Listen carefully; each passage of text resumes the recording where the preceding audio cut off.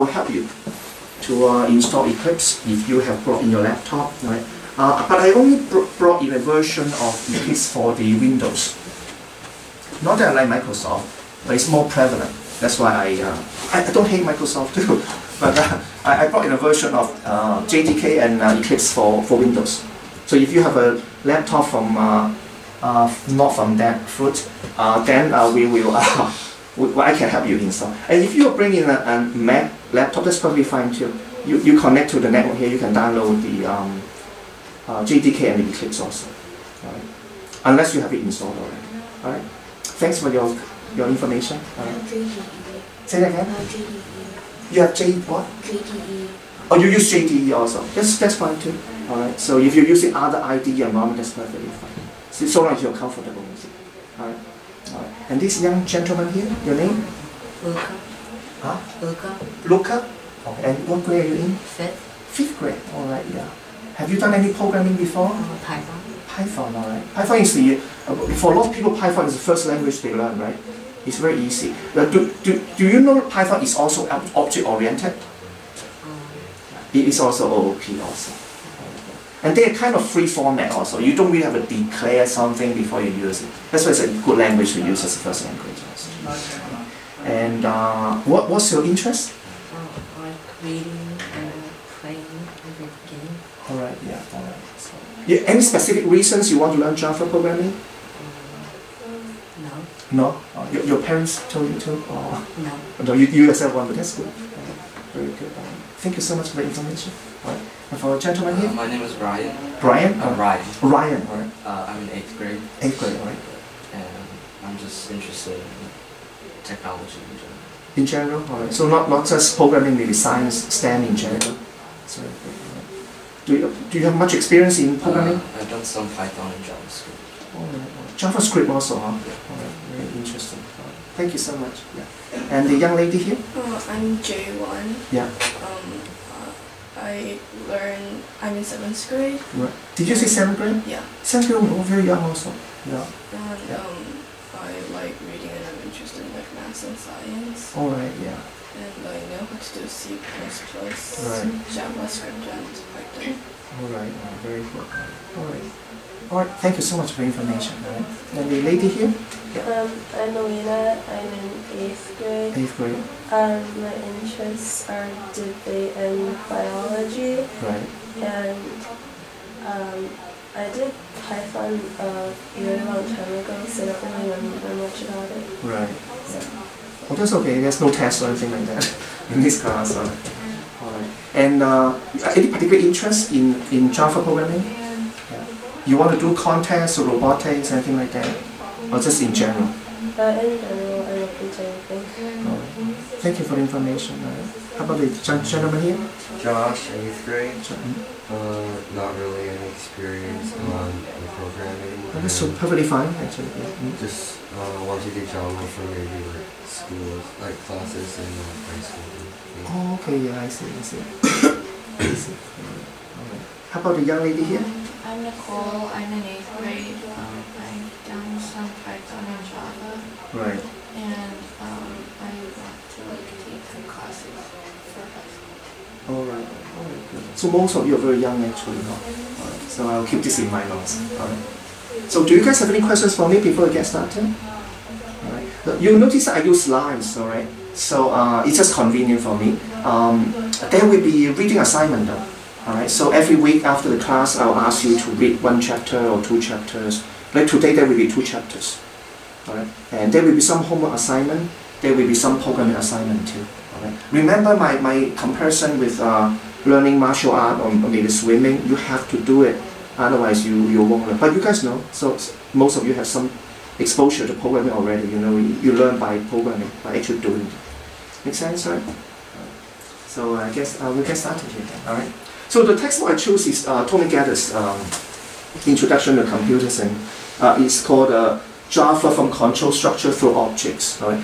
I think this author wrote multiple textbooks. This one is probably the best. When you learn programming, you always struggle with the sequence or the order in which you learn things. Some educators think it's good to learn objects early. and then they introduce all the features later on. All right? And some people believe that we should learn control structures first, looping, if then else, that kind of statements, and then you gradually ease yourself into object-oriented programming. All right? In the college, I teach both. I try different approaches. My conclusion is actually better to learn control structure first. So we'll give you all the control structures. Once in a while you see some features, I don't understand what it is. Don't worry, we will explain what it is in the future. Once you understand the control structures first. All right, so this is the strategy I'm using, and this is why I picked this textbook here. All right, you know why in the future. Right, so in the first, so today the goal is to, there are a few goals I have today. I want to introduce to you what programming is all about. Most people do know, but I have to go through this anyway. And in the second goal I have today is to make sure for those of you who want to do programming, I want to make sure you have set up some kind of an IDE environment on your laptop. All right. So if you already have one, we're done already. All right. But I have some homework assignments for you, and I have two very small programs that I want you to write also, just to exercise your IDE environment. By the way, what does IDE stands for? It stands for Integrated Development Environment. So why do I need that? Well, you don't need that. It's a free country. You can really do everything by hand, manually. You can say, oh, I write my program with a text editor, I compile it, and then I run it all manually. Of course, you can do that. All right? But the IDE environment is integrated. They give you an editor so you can write your program. They color code everything. All the keywords have the special colors. You can see what it looks like. You can right-click in Eclipse. You can format your source code. They nicely, make sure your indentation, everything, they align all the source code and everything for you. Makes it very easy for you. All right. And furthermore, within the environment, they linked to the JDK. JDK stands for Java Development Kit. Is where you compile your program. So they can compile program all within the same environment. They can run it. They can also run what we call a debugger.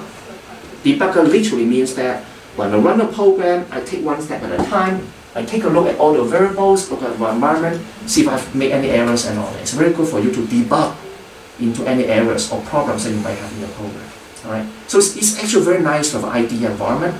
And from programmer's perspective, IDE environment is an extra luxury, extra layer. You don't really have to have it, so long as you have access to a compiler. Anyway, so today the purpose is to introduce to you the concept of Java, and then also I will talk a little bit about what a Java program looks like, and then my goal is to make sure that you have no problem installing or configuring a compiler or IDE environment in your whatever computers you have brought in. Makes sense, all right?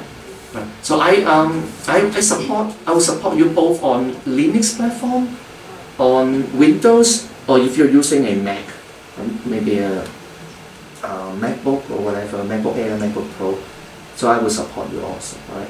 So I don't think people carry around a Unix laptop or something like that, maybe Linux laptop. Does anyone run Linux at home? All right. Are there people who hate Microsoft enough, who hate Apple enough that I'm not going to run any of their operating system? I'm going to run Linux. All right. I do run both. I run all three operating systems, so I should have no problem supporting you. All right. All right. So you guys know what a computer looks like, right? So let's tell you a little bit about the history of Java. Java is a language, all right? So it can be traced all the way back, way before you were born, in 1991, all right? So at that time, it was actually started by some project in Sun Microsystems. In case you do not know, Sun Microsystems went down.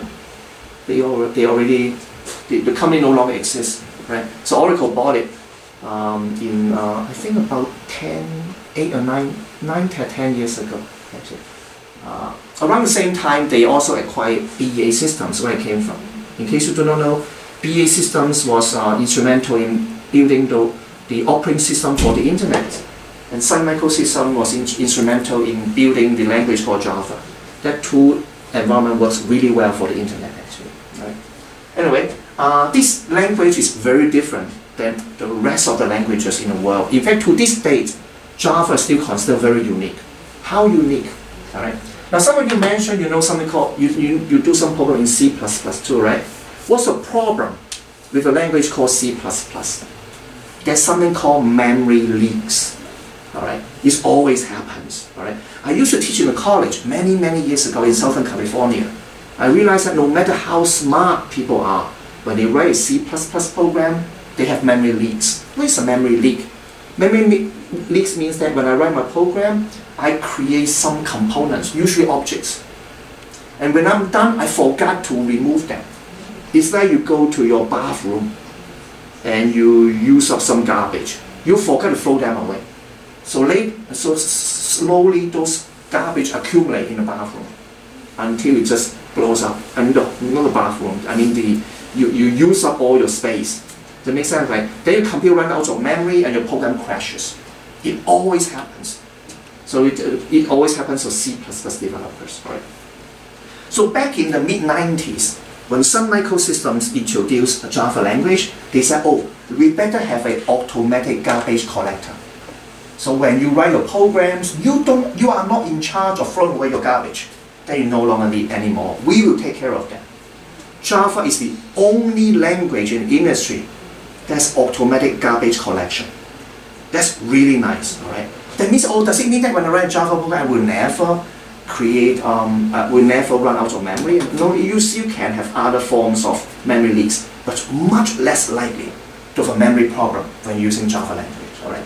So most textbooks don't mention this. I used to do tuning on the enterprise server, so I know. So Java is really a nice language. That's why Java is so prevalent in the industry. So everywhere you go to a bank, you go to a hospital. I just went to a hospital the other day. I went to Kaiser. You guys ever use Kaiser service? I don't know what medical provider you guys are using. It's very computerized. So you see a doctor say, yeah, you should draw some blood. Go to the second floor. You just carry your little card there. They know all the procedures and all. Very nice, right? You will notice that on an enterprise like that, most likely, in the back end, they're running Java. All right? Why? Because Java is so prevalent, I think so prevalent in the enterprise. You can almost bet on the fact that banks, hospitals are all using Java. Does it make sense? All right. I want to give you some motivation about how prevalent Java is. Right? In fact, Java is the most popular language right now in the industry. Right?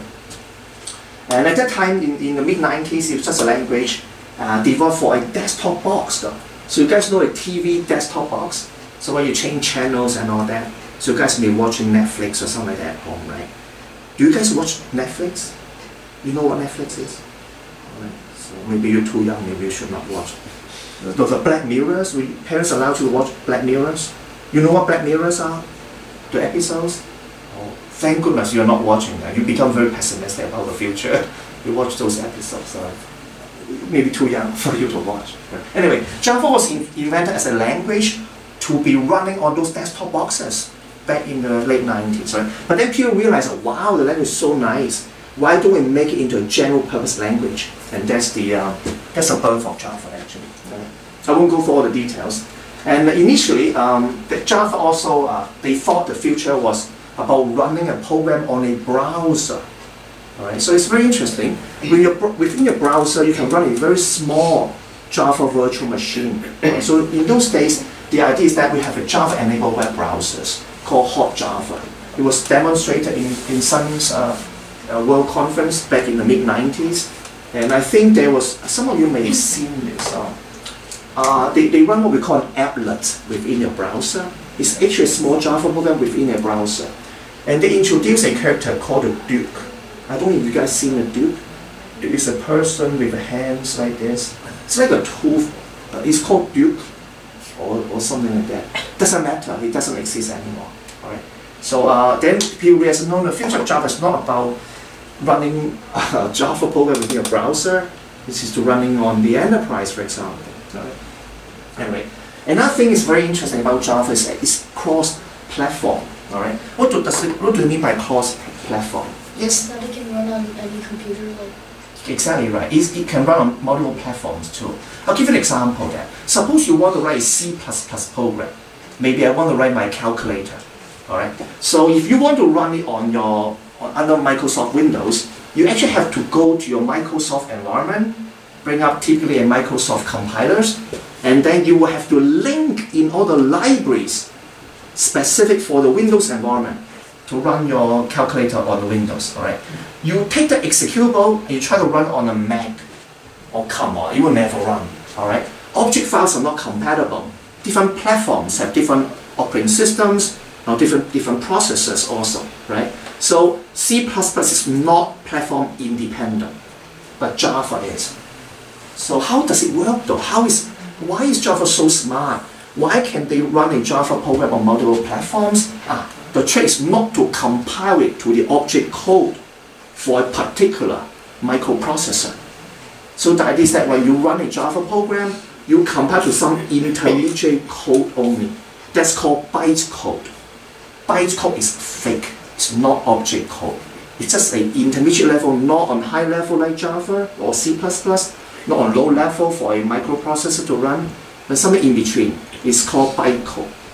Right? And then on each platform, like on my Windows laptop, maybe on my Macintosh laptop and all that, there's an intermediate translator.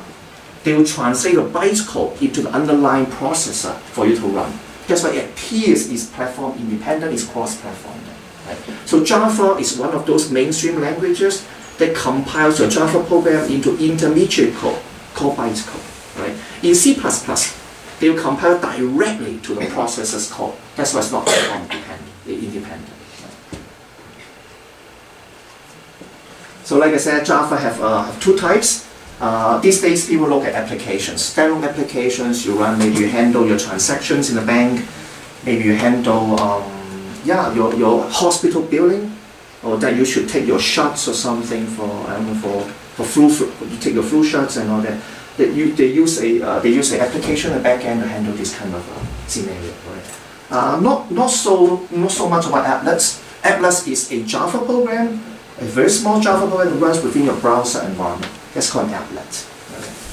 In this course, we won't be running any applets.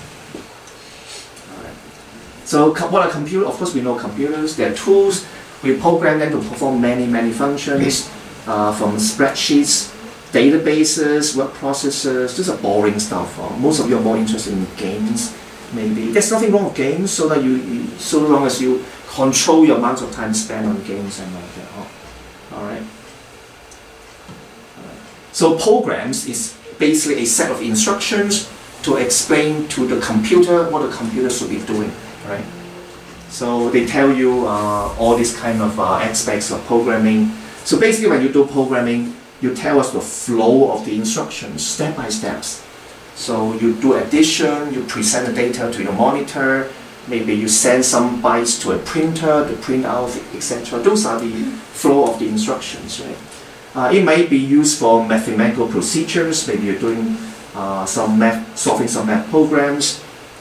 There are many aspects of a computer program. Right? So when you look at computer, look at two aspects. The term we use is called hardware and software. So let me give you an example. Then you know why sometimes you want to know whether the problem or the issues you're facing is hardware or software problem. Right? So I was traveling. In fact, I went to see my father last week, and there's something wrong with my phone. All right. So I was walking in the street, and the phone boots itself. So he said, I want to boot myself. So you start booting, and it does not boot into Android. After sometimes it runs Android for a little while, and then it boots itself again. This is called boot looping. All right. Now then, if you see a boot looping, you ask yourself, is it a software problem? Is it a hardware problem? If it's a software problem, maybe I download another program replacing the operating system, my phone will be working again. Make sense, right? Or if it's a hardware problem, there's nothing I can do. Maybe there's a crack on my circuit board. Maybe there's something wrong with my cell phone. Then no matter what I do, it won't be working again. Make sense, right? So sometimes you want to know whether the problem is a hardware problem or whether it's a software problem. Hardware means the circuit board, maybe the processor, maybe your components on the phone itself, right?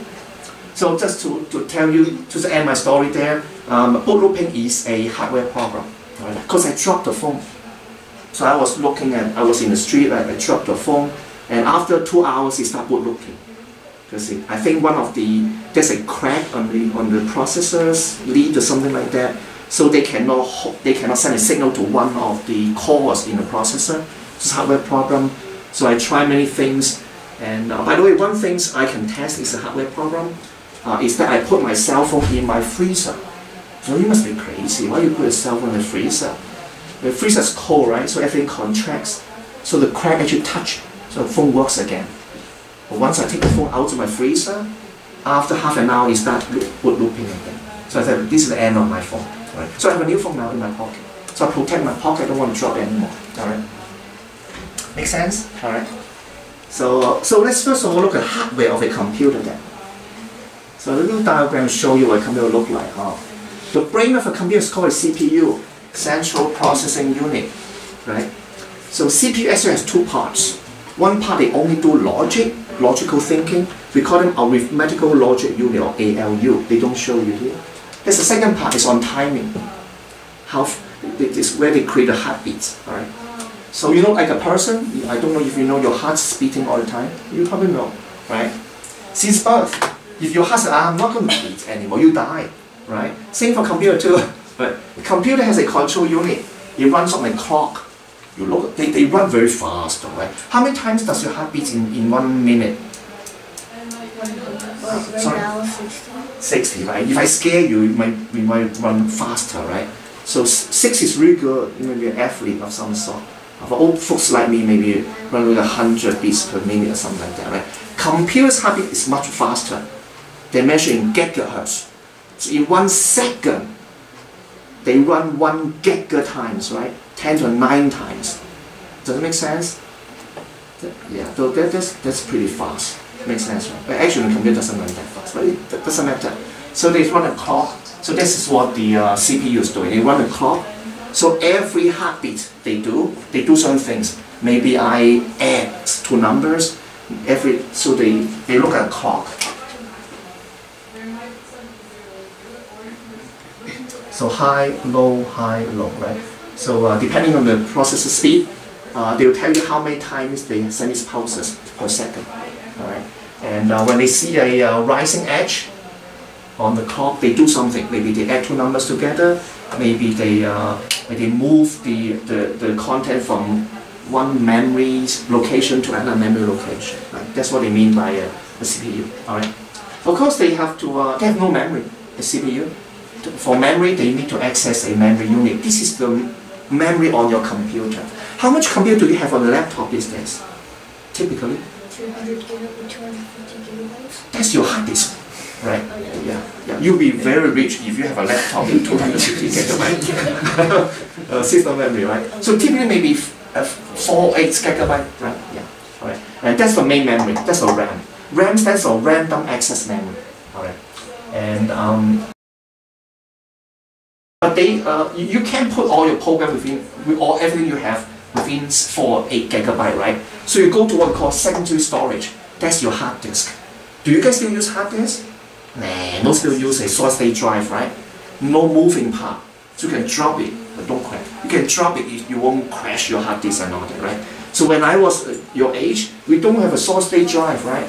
We have a spinning disk, a magnetic disk. And use a magnetic head to take out the ones and zeros, right? So it looks like the author still write a little hard drive here, secondary storage here, right? Now, computer can be very fast, but it's totally useless unless it interact with the outside world, right? Otherwise, hey, I don't know what you're thinking, I don't know what you're doing. So you do what we call IOs, input and output devices. Can someone give me some input devices, how you input data to a computer? Keyboard, right? Another one is what? A mouse. Make sense, right? Yeah. Can someone tell me some output devices where the computer send information to for display purposes and things like that? Screen, right? The monitor, right? Can someone think of another output device? Printer. Yeah, makes sense, right? Sometimes it's all integrated. You guys play with virtual reality? Alright. Some of you might want to buy a little cardboard from Google, and you can put your cell phone there. You can look around and you can visit a museum and all that in the world of the virtual reality, right? Anyway, those are the hardware aspect of a computer, right? So like I mentioned, CPU has 2 parts, ALU and control unit. control unit controls the sequencing of events, and the ALU does do the actual logic. But you take the instructions from the input, and then results you might want to present to the output. Okay? So we call them I/O, input and output. Right. So CPU actually performs the cycle called fetch, decode, and execute. Wow, sounds very fancy. In English, all right? They ask they were running a program, so they fetch the next instruction to do. Then they do something called decode. This is done in hardware. So they go, oh, what do you want me to do? Do you want to add two numbers together? Do you want me to move the numbers from one location to another location? That's the decode for the instruction. And finally, you execute it. Right? So the little animation here. CPUs control to fetch some instructions from the main memory. So when you run a program, you store your program into the main memory, into the RAM. So your hard disk into your 4 gig or 8 gig memory there, right? And then you just fetch in cycle, and then you decode. So what do you want me to do? So computer actually look at those ones and zeros to decide what you want to do, and then they execute. So it's always a cycle, fetch, decode, and execute cycles. So we just take a look at memory. So that is your 4 gig or 8 gig. How much memory do you guys have typically on your laptop now? Maybe seems. Do you know how much memory you have? No. I'll tell you usually 4 to 8 gigabytes these days. So. I'll tell you time has changed though. You want to know how much memory I have when I was using Apple II? You guys know there's something called Apple II? You see? Oh, I don't have an Apple II. I have an Apple II clone. Alright? So it's called Pineapple II.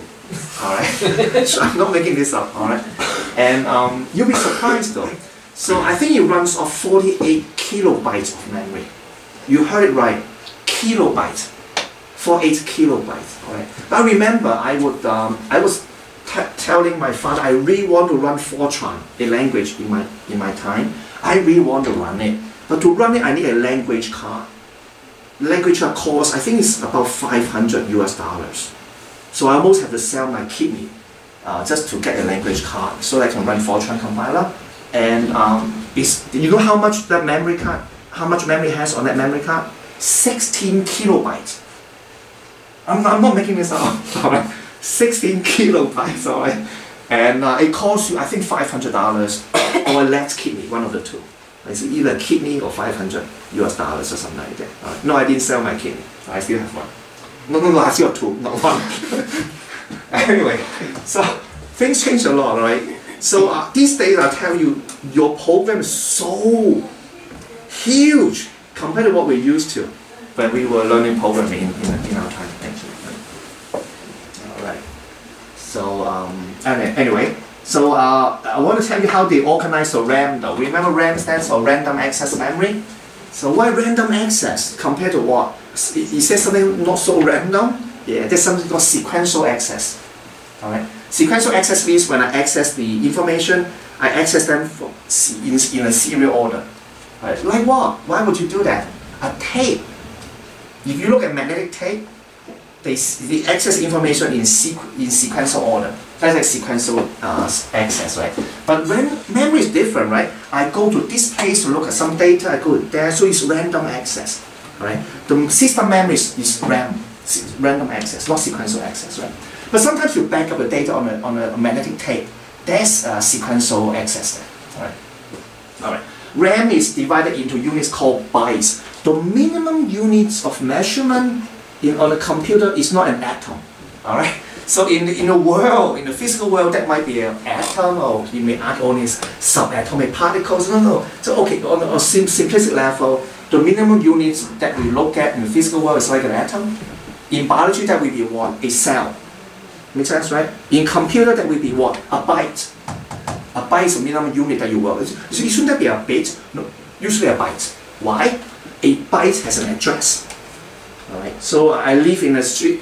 I live in an address called 1800 Fox Spring Circle. I make it up. I don't live there. Alright. And that's my address. Alright. In the computer, in the memory, things have an address too. Alright. But the minimum unit that have an address is called a byte. That makes sense, right? But within the byte, they're actually bits though, but they don't have an individual address. It's like they live in the same house, but then we have this little, you live in a little room within your house there. Alright? A byte is the minimum unit of an address there. Make sense? Alright. So RAM is divided up into units called bytes, and bytes consist of 8 bits. That's by definition. So this is what it looks like. Right? So these are 1, 2, 3, 4, 5, 6, 7, 8 bits. Together we call it a byte. Right? Now this is very strange. It also shows you a byte. It's like a hardware. And there's a switches, you can turn it 1, 0, 1, you can switch it on and off, right? Do you really think a computer works like this? Not anymore. Oh really? Was there a time when a computer looks like this? Yes. When I was learning programming, I literally go to a computer room, there's a computer, I can flip the bits on a byte. It's crazy. But you can do that in those days, alright? So I used to work on PDP-11 or VAX computers. You literally can see your bytes with a little LED light and all this show you. But not anymore. This is conceptual now, alright? So bytes is either on or off, right? So I want you to, a lot of people say, oh, I feel uncomfortable. I don't know what is on, what is off and all that, right? Under the cover, I'll tell you each bit is actually represented as a transistor.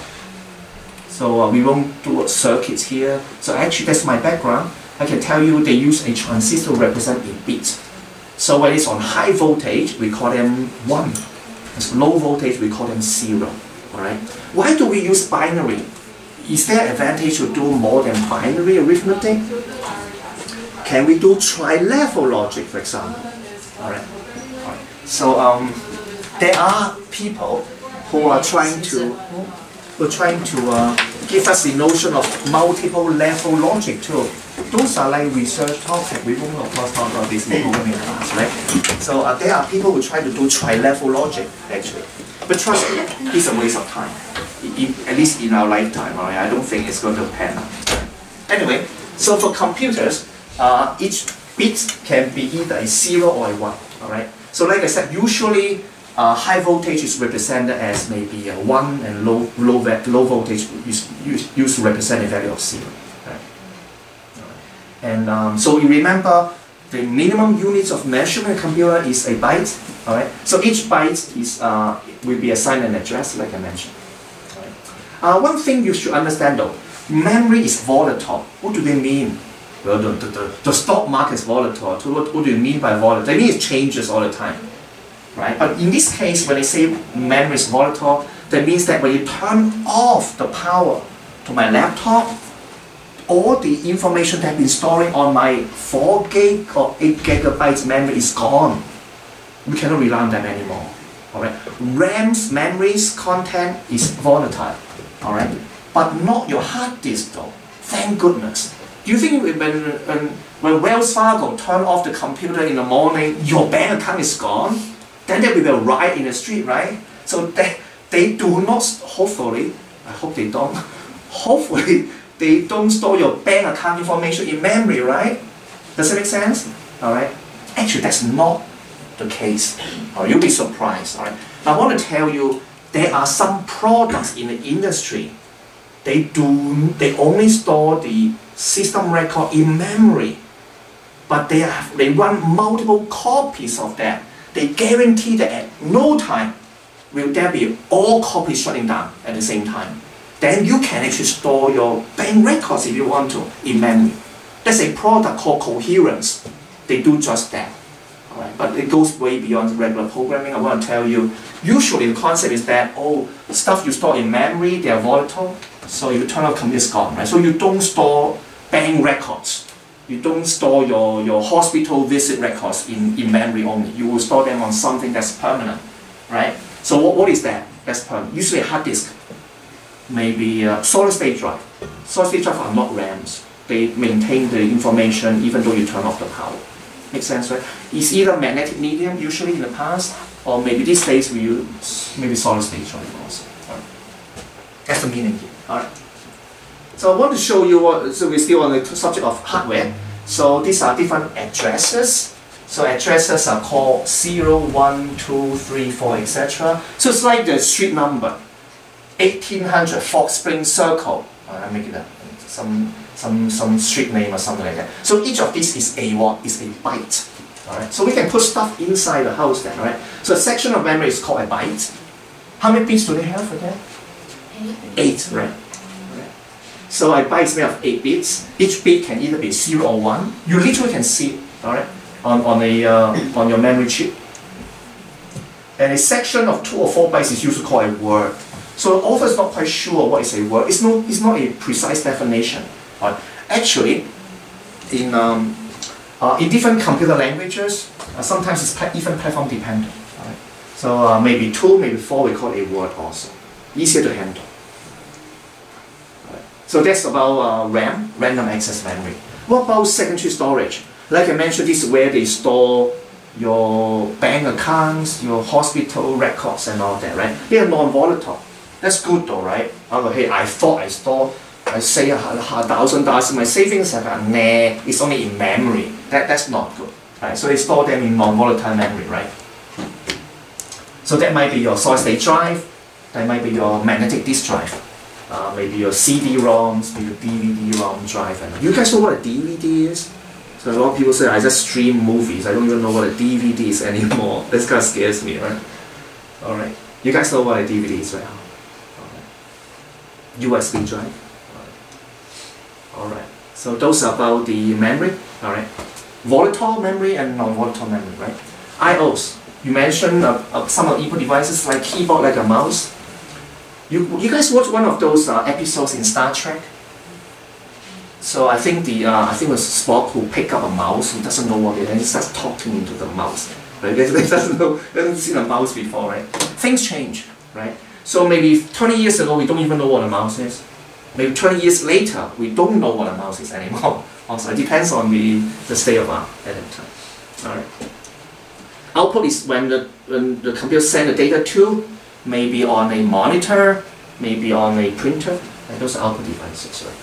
Computers are useless unless they communicate with the outside world, right? So you can crank all the numbers you want unless you communicate with the human world. It's not quite useful, right?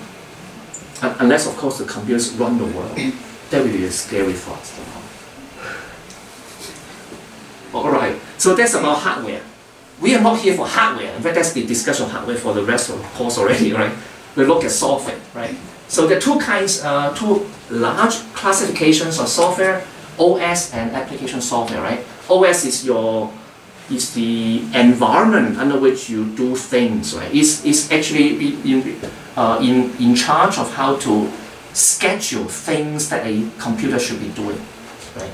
So the modern operating systems are usually multitasking. They allow multiple tasks to be running at the same time, right? So of course, everyone knows the popular operating systems. In fact, my favorite is actually Linux. Most of the time I use Linux operating system. And some of you, if you're running a Mac computer, you're running Mac OS.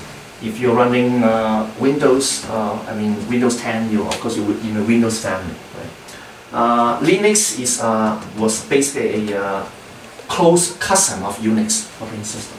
Right? All right. So I think we mentioned already in addition to operating systems, by the way, we won't be doing any operating system work here. So we'll be thinking about application software, and we shall be using Java to write our programs for something called application software, like spreadsheets, web processors, or whatever utility programs you have to write, including games, right? So computer language is a special language used to write computer programs, and I think they give, usually you have to come up with the algorithm. So your approach is how you solve a problem. And the computer needs the algorithm to be written in a machine language. Computers, they actually do not understand Java directly. They do not understand C++. They don't understand Python directly. So those languages have either to be compiled or have to be interpreted. There are two terms here.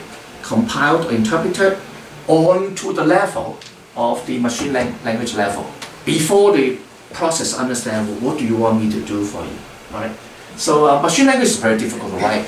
Basically, you work with binary numbers. Imagine you're flipping those switches, which we just showed you.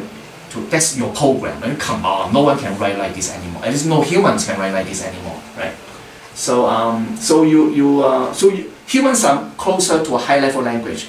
like C++ or Java or Python. So we work on that level, and then we translate all the instructions ultimately to machine language level. Right? To show you a few programming languages. They show you what a machine language instruction will look like. Really just a bunch of ones and zeros. And they talk about different CPUs here. This is actually very old. Motorola 68000 are very old processors, but they're sort of, don't yell at me if you're paying for Motorola, alright? They're basically irrelevant in the industry right now, right? These really have, if you're looking at server or laptops, of course you look at the Intel family, right? If you're looking at a cell phone, then you want the ARM processors. Right? What's the big difference between them? Power consumption. Right? So, wow, my cell phone runs so fast. Well, but the battery will last half an hour. Will you be happy? No, I won't be very happy, right? That's the problem with Intel processors. All right, they don't have an eye on the performance of the power performance of the chip, so they never get a foothold into the cell phone market, right? So it's up to maybe Qualcomm and other, maybe Samsung to own the cell phone processor family, right? So the processor on a cell phone is very different than a processor on a laptop, all right? This is designed more for performance, right? And for a cell phone, it's more designed for power consumption. Does it make sense, right? Of course, there are some gray area also. I do know that some of cell phones run Intel processors too, but not common, very rare actually. All right, so let's look at different different programming languages. All right, so ultimately a processor needs machine language to run, but it's very difficult to write machine languages, right? So one of the early attempts is to write something called assembler. Assembler is sort of like a mnemonic for machine code. So I don't think they have example. These are actually very difficult to read still, right? So they make things easier, but still highly dependent on the processor and difficult to write this kind of program. So then developers venture into the high-level languages in the last few decades. All right. So this course is all about Java, the most popular languages in the industry right now. And frankly, other than Python, is also considered quite easy to learn. Well, I shouldn't say that. Basic is also quite easy to learn. Maybe I'll talk a little bit about this kind of languages now. Basic is, I think it's what Bill Gates programming. Bill Gates wrote the Basic interpreter, right? Not that if you do Basic, you become a billionaire. It won't be the case anymore, all right? And COBOL is for business applications. Pascal is a wonderful language, extremely nice. Somehow didn't pick up. And in fact, Pascal was subsequently developed into something called Ada. Ada is the language used for the military. So you want to design the trajectories of the missiles, you write in Ada. Believe me, right? How can you find Ada developers these days? Right? I don't know how the defense industry can hire anyone who claims they know Ada. No one writes in Pascal. No one writes in Ada anymore. But when you look for a job in defense industry, sometimes they ask you, do you know Ada? I said, why am I learning Ada in the year 2017, right? But that's the variant from Pascal actually, all right? In case you're wondering, all right? These are close family. These are cousins, and you know, kind of yeah, C# also, huh? Isn't C# like Java? That's true. C# is closer to Java than to C++ actually, right? And there are other languages, maybe more on the user, more on the graph, the front end, on maybe the web pages. So languages like PHP, Ruby, these are more for the web design also, right? And I think some of you mentioned about JavaScript. JavaScript is actually very popular, all right? This is close to Java, but it's not really a compiled language also, all right? And yeah, so Python is actually very popular also, right, among people who want to do programming for the first time. Right? So among all these high-level languages, there are something that are in common. All right. So in general, they all have this concept of keywords, operators, punctuation, identifiers, and syntactic rules. All right. So we'll go through what they mean by this kind of high-level language. Right. They always have keywords. Let me see. Maybe a little program. This is a Java program. In case you've never seen a Java program before, maybe this is the first program you will look at. Huh? It's called Hello World. All high-level languages, the first program you write is called Hello World. Why? I don't know. You're introducing yourself to the world. All right. So, in a nutshell, public, this kind of words, static, class, these are what we call keywords. All right. Keywords, any high-level language of keywords, those are forbidden words to use. If you want to name a variable with that name, public, no, it's not allowed because they have special meaning. All right. So keywords are usually lowercase. All right. Lowercase are keywords. They are forbidden words to be used as the name of your variables. All right. So and this is called a class name. Now Java is very strange compared to C++.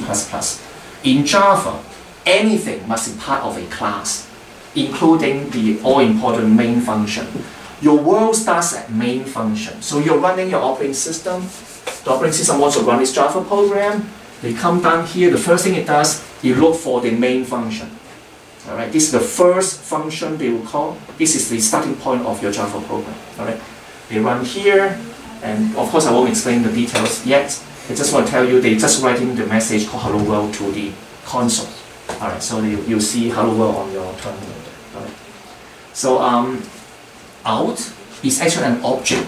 All right. So remember I mentioned briefly about object-oriented programming. So you enrich, you give the knowledge, you give the sort of like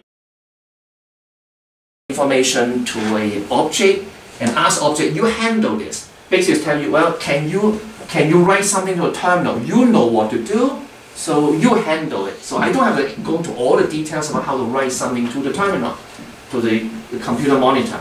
So I simply ask them, our object, can you do a print for this message called Hello World to the terminal there? You take care of the rest for me. All right. And notice that it's called print line. That means after they write this to the terminal, they move so they print this one HELLO space WORLD. Usually the cursor stays here, but because of the print line here, this cursor moves to the next line, getting ready to print out the next character. So in a nutshell, this is what this program is doing. All right. So like I said, in the last program here, you see a bunch of keywords. Keywords are always lowercase in Java, same in C++. All right. And gate cannot be used as your identifier. Usually use identifier to define a name for your variable and things like that. Programming languages also have concepts of some kind of punctuations. All right. So in Java programming, if you look at this, you notice that they end each statement with a semicolon. All right, in general. All right. And notice that we don't call this a line, because I can write like this: string message equals, then move to the next line and write hello world. All right. Then there are 1, 2, 3 lines there, but really 2 statements. Right. So we say that the semicolon is what we use to delineate a statement, not a line. All right. So semicolons are used to end statements. Not all lines of a Java program end a statement. It's quite common. Each statement should have a semicolon at the end of the line.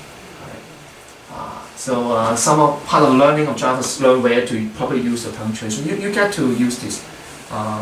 You will understand this very soon as you start writing your Java program.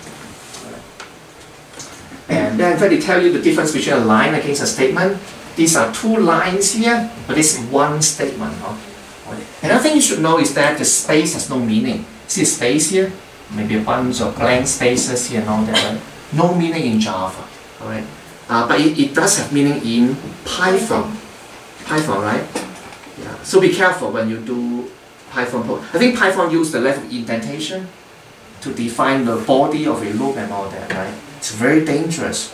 Right? Some people, they do Python programming in the beginning, they do not know there's a difference between hitting a spacebar and a tab key. Exciting things will happen to you. You mix up the space bars and the tab key, right? Because they're not the same indentation level. Make sense to you? All right. So at my age, exciting things are bad. So when I say this is exciting, then it's bad. Right? So it's really exciting to learn Python and not know the difference between tab and the space bar. Right? No problem in Java, no problem in C++.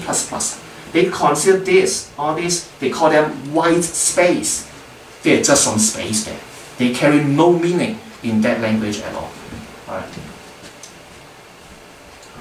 So when you run write a Java program, you store the data in the memory, right, in the RAM, right?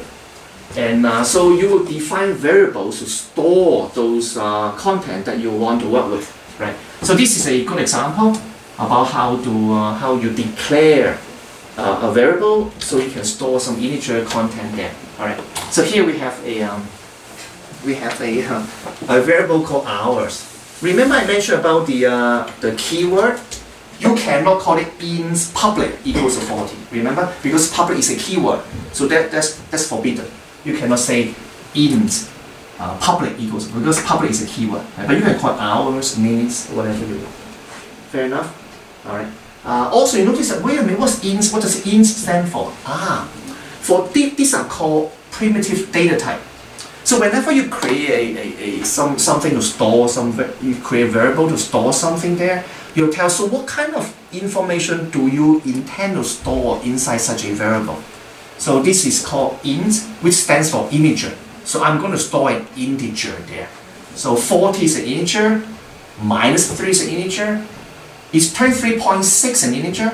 Nah. Then you cannot say int hours equals to 23.6 then. Makes sense, right? What about 23.0? Is it an integer? Nah. That's not an integer too, right? So you have to tell us, you have to do what you claim you're doing, right? You're not Hippocratic or something like that, right? You say, I'm going to store integer, so I will declare a variable to store instead, right? So what do we mean? What does it mean when we really say hours is an integer variable and put 40 there? Oh, by the way, one thing I should mention is how do we read this statement? Somebody says, oh, int hours equals to 40. Maybe. It's probably better to read this as, I'm going to create int variable called hours, and let me assign a value 40 to this variable. Does that make sense, right? Yeah, so a lot of times this is considered assignment statement. Right? In fact, in some programming languages, they are so picky. They really want to know that this doesn't mean that hours equals to 40. This means I'm assigning 40 into this variable, overwriting whatever it was there before. There's a difference here. Let me show you. Suppose hours used to carry a content of 600. It's an int variable. All right. When I do this, hours 40, that means I'm bringing a value of 40. Let me replace this value with 40. Right? I don't mean hours equals to 40. I mean replace the content of hours with the content of 40 there. Make sense, right? This is really an assignment statement. I'm assigning this value to this variable, replacing the original value there. Make sense? All right. See the difference there? All right. So what if I want to compare? Does hour contains 40? Then you would do, like, for suppose we will do it next week. If hours equals to 40, you actually write like this, equals 40. All right. If it equals to 40, then you do something here. That's a conditional statement. Right? Not yet. We won't look at this yet. So I want to tell you the meaning of this is not this equals to 40. It means I'm assigning this value to a variable called hours there. All right. So let's see what it really means there. Remember, we look at the RAM, those addresses, right? So of course, oh, by the way, I did mention, the author does not talk about this too. What's funny number COX here? What COX? Yes? Hexadecimal? Yeah, hexadecimal. All right. That means address is like this: 000, 001, 002, 003, all the way to 007. What's the next one? 008, right? And then 009. What's the next one after 009? 008. Yeah, 008. A means 10. Alright. What's the next one? B. 0C, 0D, 0E, and then 0F. What's the next one? 010. Yeah, 010. So it looks like they have 16 digits here. When you run out, then they go to the next digit. Does that make sense, right? So yes, I'm not used to the. Of course not. You have 10 fingers, right? You don't have 16 fingers. How many of you have 16 fingers? Maybe you do, I don't. Alright? So that's why we're not used to this, right? But if you have 16 fingers, it's very natural. The world should run from 0 to F and then to 0 again. Does that make sense, right? So I do know people who have 16 fingers, right? At least in the hand. So they can do this kind of thing, right? Fair enough, right? So that the destination COX means that all those digits are hexadecimal digit. That makes sense, right? So computers, hexadecimal numbers are very close to binary numbers, right? That's why they like to label the addresses with hexadecimal numbers, right? All right. So what do they mean here? When they say int length equals 72, they give a name to your memory location. Computer decides, I'm going to put 72 here.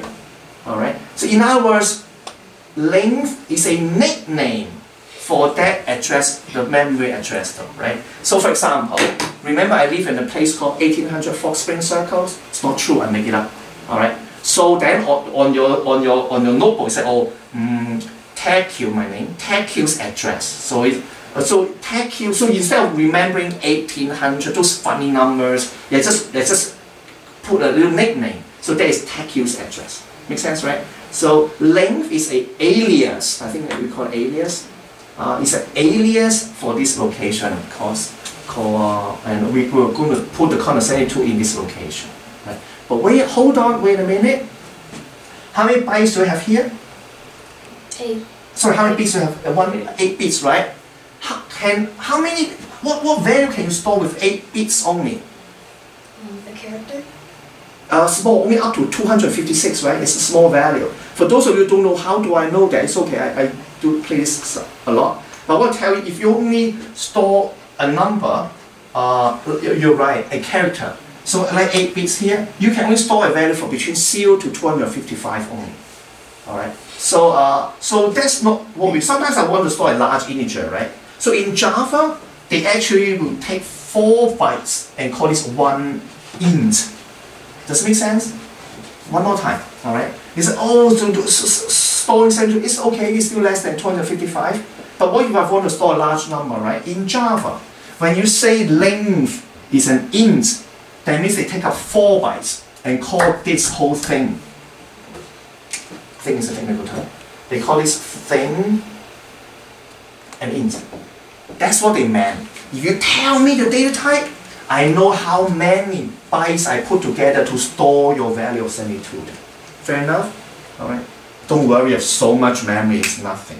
Or you don't live in the 80s or something, where you have to sell your kidney for your 16 kilobyte language card. So you can look it up on Google, and you can see a language card from Apple II costing you hundreds of dollars, maybe more than, maybe close to $1,000, just for 16 kilobytes of memory in those days. So then you worry about things like that. No, not anymore. This is one int. Does that make sense? Alright.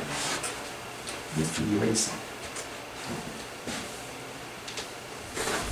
So that's what they meant when you declare a variable called length. Alright? Let's see. So Java virtual machines will decide where the value is placed. It's none of your business. You declare a variable here, you use it. You don't care where it is within your actual memory location. Alright? That's a nice thing about a high-level language. Alright. So programmers will write Java programs, and they will call them source code. That's your job. That's your homework. That's your test, etc. Right? You write source code. Alright. So you need a text editor to edit and save this source code file. Can you use a word processor? So I like my Microsoft Word. I like Office or whatever. Right? No. What's the problem? You can't read it. Yeah. Why can't they read it? Because when you create a word processor file, although you write down your diary and things like that, there are a lot of hidden characters there. They will remember your font size, your background color, etc. Right? So your file, what you look at is not the actual content of the file. There are a lot of metadata there. Alright? So you want a clean text editor. They don't store any extra junk in your file. So you don't use a regular word processor to write a program. You must use a text editor. It's a source code editor. Alright? And just step number 1. And next you need to compile it. You need to translate your high-level Java program into, like I mentioned, bytecode. And this is your intermediate code, which then is platform independent. You can run it on a PC, you can run it on a Mac, you can run it on a Linux environment.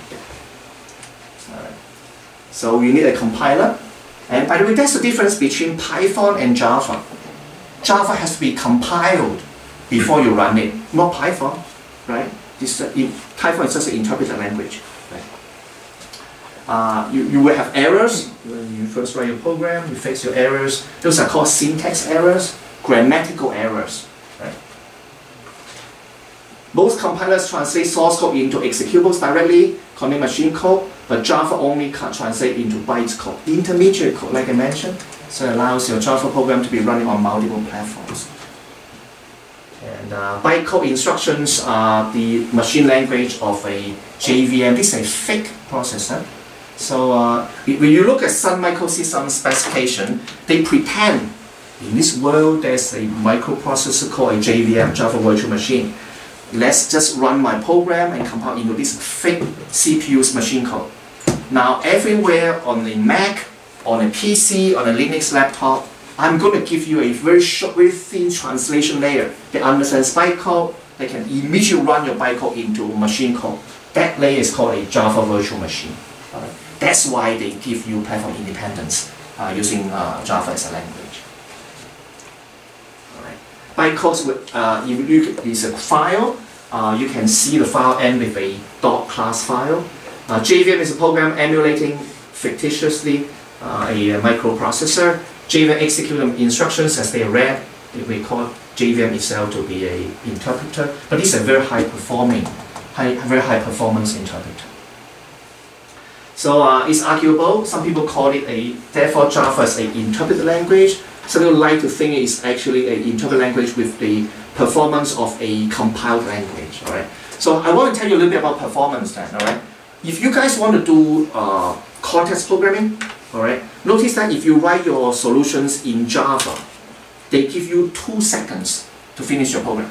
So you write a program, you submit it to a judge, the computer judge runs the program. It allows you 2 seconds to finish your program. In C++, they allow you 1 second. Because C++ is a more efficient language compared to Java. So they said, yeah, maybe your program is slower, so to be fair, I give you 2 seconds to run the program. All right. What about Python? Also 2 seconds. They think Java and Python is about the same performance actually. Right. Actually, Java might be faster than Python. All right. Anyway, this is your overall environment for any programming classes. So you use text editor to write your program. In Java, that will be taught .java. You compile it. You read by compiler, compile in a class file. And then you run your JVM, Java Virtual Machine, the interpreter, and then run your program on your process, on a particular platform. All right. All this is done within the IDE environment. That makes it your life so much easier. All right. All right. Anyway, JVM exists on many platforms. I run 3 platforms at home. I have installed JVM both on Linux, Mac, and Windows also.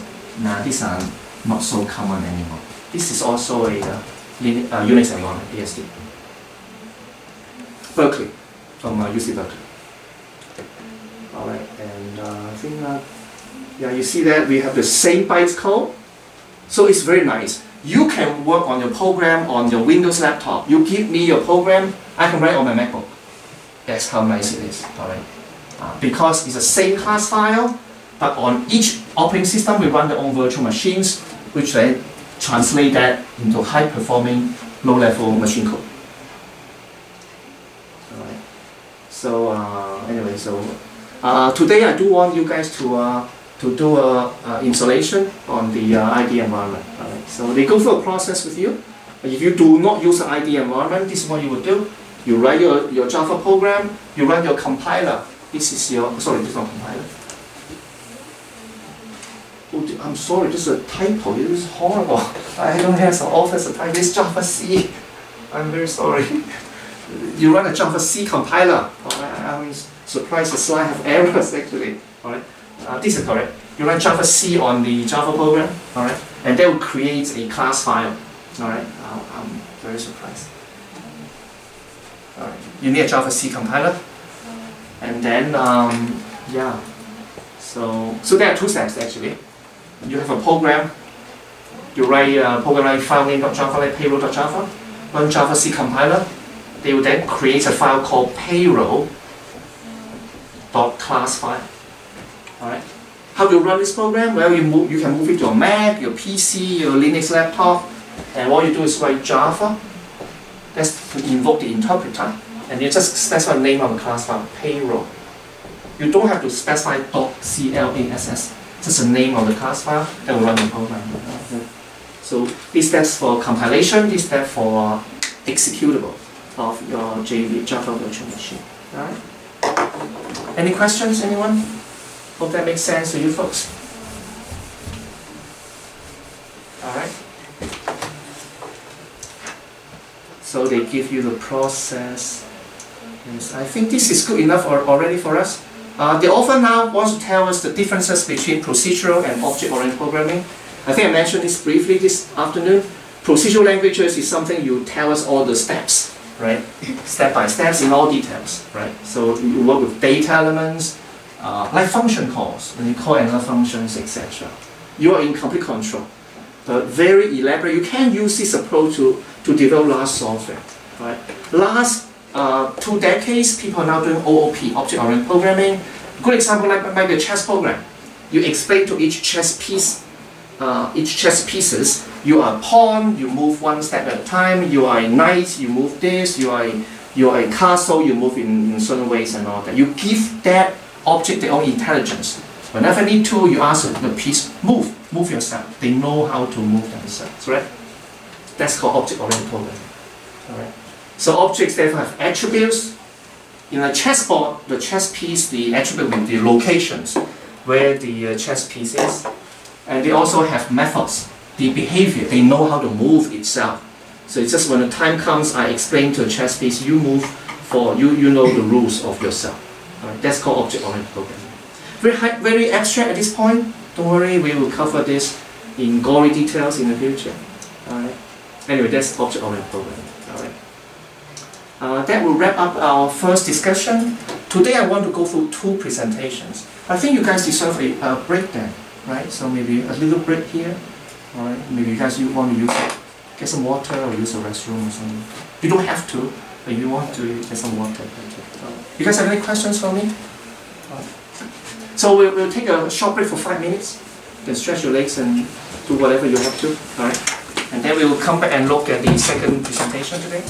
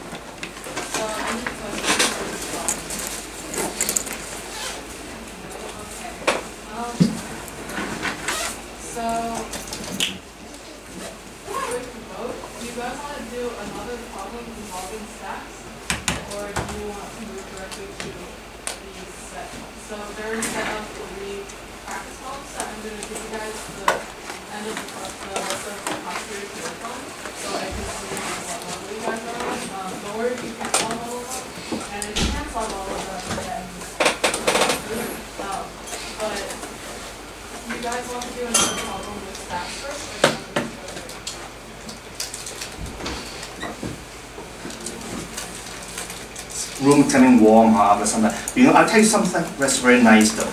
We control the temperature here, do you know that? Behind this lady here is the controller. We can turn this room to the temperature of North Pole or wherever you want by just changing the temperature if you want.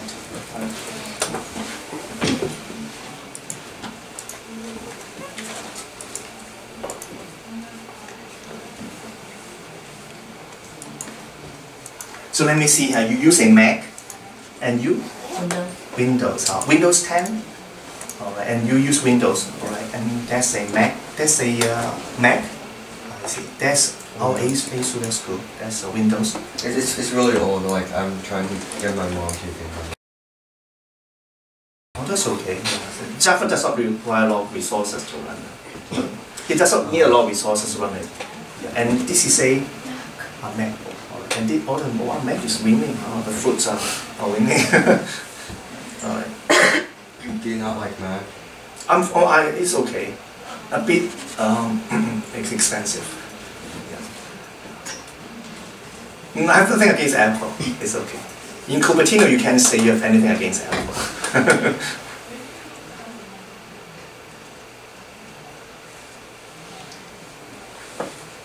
All right. You guys have no questions? Can I continue? I don't want to bore you, or I don't want you to drop dead or something like that. It's not good. Right? So actually, I have quite a bit of jet lag. So if I suddenly die here or drop dead, you guys know too, because I'm like living a different time zone altogether. Right? All right, let's look at the. Yeah, I don't think we have enough time to help everyone to download. So before I forget, all right. So when you go home after this class, then can you guys install two things for me? Mostly for those of you who are using the MacBook also. Unless you have done so already, I want you to install JDK, Java Development Toolkit. And secondly, I want you to install an IDE environment. If you have no preference, pick up Eclipse then, all right? But don't worry, if you cannot do it, you don't know what to do, that's perfectly fine. Next week, also bring your computer every week, all right? I will help you directly. Right? In fact, I will download the necessary files and all that for you too. But I think in a Mac, don't you have to install something from your App Store? Is that right? Do you guys usually install something from your App Store? Oh, so you do it yourself manually. You don't go through the App Store. All right, that's fine too. So you might want to do a bit of Googling on the. I will write down. Basically, I want you to install JDK, Java Development Toolkit. I think Kit or something like that. You call it JDK. The latest version should be version 9. All right. Do it from Oracle. All right. Don't go to some strange website and install some virus or something on your computer, right? Go to Oracle, download the JDK. That's step number 1. In step number 2, there's something called Eclipse. It's IDE environment. So if you have no other preferences, also install Eclipse environment on your Macintosh. All right. If you need some help, don't worry. Bring your computer. Emulate it first. Does like the other like Xcode, for example, does that? Does Xcode do Java development also? Yeah, usually people use Xcode for C++. Yeah. So maybe hold off on that. Let me check how. Yeah. And you have a question? Is there gonna have like an email sent off for like reminders or something? Oh, do I have an email to remind you? Or something like that, like tell us the homework or. Yeah. In fact, I already set up a share this. But I didn't put this in. I put in the actual homework. But then I realized that maybe you guys, some of you might need some help also, right? So I'll update it. I'll update the document. Right? Basically, these two things are extra. You have to do this before you can actually do some programming, obviously. Right? So I don't know if your parents can help. It depends, right? But let's not rely on that. So if you need help, make sure you bring your laptop in, and I will help you next time on the installation of such, right? Because this is a equally long module, so we might run out of time. Sorry, Pineapple. All right. So that's not my my computer before then. All right. So here we look at some actual concepts. Now, so in the last module we put Java as a language and explain to you the role of Java in our context, right? So now we know it's a high-level language. It's platform independent. We use it to control the operations on a computer, right? So that's what you need to get. So this little chapter here, we'll go through how you define variables. We'll tell you what are primitive data types. We'll tell you some operators. We'll look at some kind of a combined assignment operators. We'll look at a lot of stuff: strings, scoping, comments, programming styles, scanners, even a little dialog box too. All right, so quite a lot of stuff. All right. So all right. So before we start everything, I want to tell you that when you write a Java program, remember everything you write must belong to some class.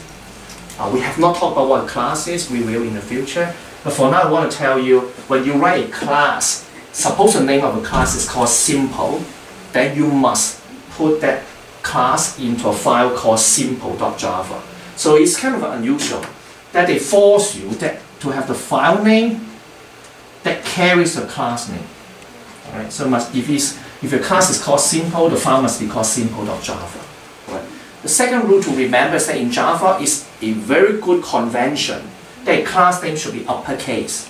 It's actually, you can actually write as a lowercase, but it's a very poor design. Alright, so it's universally accepted that when you write a Java class, the class name is simple. I mean, not the class, but it's uppercase. Alright. This is not the rule for C++ though. Some of you who do C++ say, what I use a lowercase class all the time, right? In fact, a lot of system classes in C++ are written lowercase, which is kind of very strange if you come from a Java background. In Java background, you're so used to the fact that any class starts with an uppercase, and the objects and the user-defined variables start with lowercase. So immediately you can tell the purpose of that variable or that name. All right. So the author, by the way, follow the slides here, the author tells you, or see an example like this, right? So I can set up correctly. In theory, I should be able to click on this file, they show you the file like this, right? I don't have it. So what I did is I actually cut and paste it in my environment. So maybe I'll show you folks about my programming environment. My Eclipse is here. I'm using a version called Oxygen, that's the latest version of Eclipse. All right. Oh, that's too small for you guys to read. Can you guys read this? You can? Well, you have supervision. All right. Can you guys read? You can? You can too? Impossible. I cannot read. But anyway, you can read? So I don't have to change font? Nah, I'll be nice for a change. Usually people tell me I'm such a nasty person. So I'll be nice for a change. Right. Let me change the font size. Oh, that's my background. No, not really. I wish. Let me change the settings. 125%, 50%. So this is, again, this is an Oxygen environment, maybe better. So a few things I want to show you.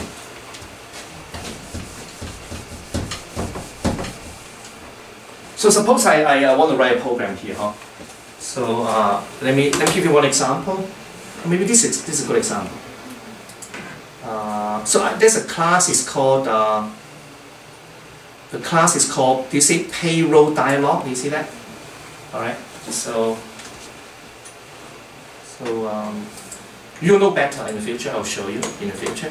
But for now, suppose I want to create a class called, I know, a demo, alright. So this is what I would do. I would go to, I would right click on the source. In this case, I have something called a package. I've not shown you any of this yet. All right. So maybe I go to here, I right click and say new a class. So I make it up, I call it demo. The simplest kind of Java class. All right. So in Eclipse, they're actually very nice. They offer a lot of features for you. So for example, one thing they can do is like, remember every Java class starts with a function called main. You say, why don't you give me a fake main, an empty main there? So that's why I click check the checkbox here. So yeah, give me a main here. So this is the world's simplest Java program. All right. Ignore the statement called package. We're not using package for a few weeks. Just look at the class there. Remember the class is called public class, and I use an uppercase D for demo. All right. And everything starts here. So when the operating system transfer control to this program, they run the first line in this program here. The first line here is actually a comment. Nothing to execute here. So let me write something meaningful then. Maybe I simply ask them, can you do a system dot out dot print line. Let me do hello world. Alright. At the end, remember you end a statement with a semicolon, right? You notice that they are kind of like your parents. They bug you all the time. Notice that they give you a little red X here. Nah, something is not right. All right. What's not right is that in this statement here, I forgot to put semicolon there. Do you see that? All right. So I put a semicolon there. So they are happy now. The red X disappear. Can you see that, right? So do you like this? I don't know. This is almost like someone's watching you. It's like a big brother watching you all the time, right? So if you want some help, initially it's good. They help you to fix your grammars and all right? So this is the program already, all right? So you notice that lots of spaces here, it doesn't matter, right? One thing you can do, I can remove them. Suppose I'm not a very tidy person. Suppose I don't know why, I put a lot of maybe tabs here. It's kind of ugly, all right? But in Eclipse, one thing that's very nice, you can right click on the source code and say, can you do you see a source here? Can you do a format for me? All right. So the format here, do you see that they move everything back in place? They actually format it nicely for your source code for you too. All right. So when you're ready, you want to run this program, you just go up here and you click this one button here. It's like a play button. All right. They will do the following. They will compile this program into a class file. Then you run a Java interpreter on your class file too. So all I have to do is press a little button here, and they run the program. And the output of the program is here, hello world. You see that? That's the output of the program. All right. This is not very impressive, it's just a very simple program. All right. But this presentation here will show you something a bit more with a common, maybe a user interface there. This is a program where you can see we're asking them to pop up a little dialog box. They ask you, what's my name? My name is John. How many hours did I work this week? I worked 20 hours this week. And they are paying me $15 an hour. So they can then calculate, yeah, so your gross pay is $300. Right? So this is more like a modern program and things like that, right? But you can do all this within this IDE environment also, right? So anyway, so I don't know if you like this, then you install Eclipse then, all right? If not, that's okay too, all right? Yeah.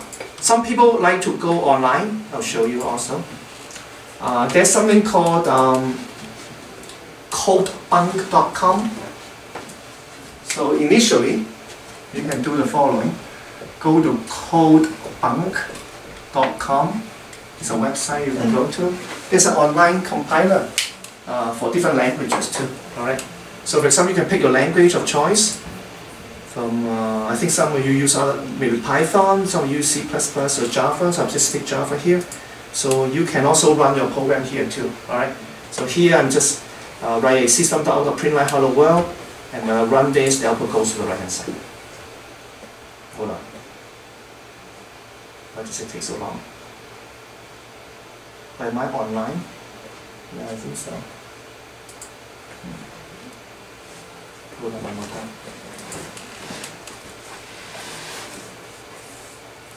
Class name must be name. Yeah, it is name. I don't know why I don't see the output. I saw it at home though. Is it hello world here? I don't know. That's the problem with an online compiler. You are not in control. You're just running other people's setup and all that. Anyway, so I rather that you folks actually install your JDK on your environment, and it's a lot easier. All right, let's continue there. So anyway, there's a slice here. Once in a while, there's a little program here. In theory, I can just run it. I usually have to. In fact, I give you all the source code if you want. In case you want to see what it looks like, and you can run it manually, or you can run the IDE environment for such a program there. All right. So anyway, it shows you how to run such a Java program. You run Java C, remember, for your compiler, compile it to the bytecodes, and then you run the interpreter on the class file. You don't have to specify .class, it's understood. In fact, they tell you no file extension here, just specify the name of the class file. Right? So now they tell you what a Java program will look like in more details. Right? Simple Java program. Do you see this 2/ here? We call it /. By the way, this is called forward, this is called backward. Alright, the /. Alright. So when you put 2 slashes here, that means from now on, everything you write from here all the way to the end of a line is not read by the compiler. It's read by humans. So you write down something, remind yourself what you want to do here. Alright. So this is just a comment only. So we call this a Java comment. It's ignored by the compiler. They don't read this. Alright. There are 2 styles of comments in Java. You can also write it like this, write anything you want, the whole block, but you have to close it with this character. Make sense? Alright. So this is a different style of a comment there. So this one is useful when you have one line of comment to write. This is useful when you have a whole block of comments you want to write also. Right? But all in all, your program is here. It's within a program, within a class file, and the meaning of public class and all will be obvious in the future. Don't worry for now. For now, every class you define will be a public class, and this is a class name. Class name must be uppercase, and the file must be called simple.java. All right.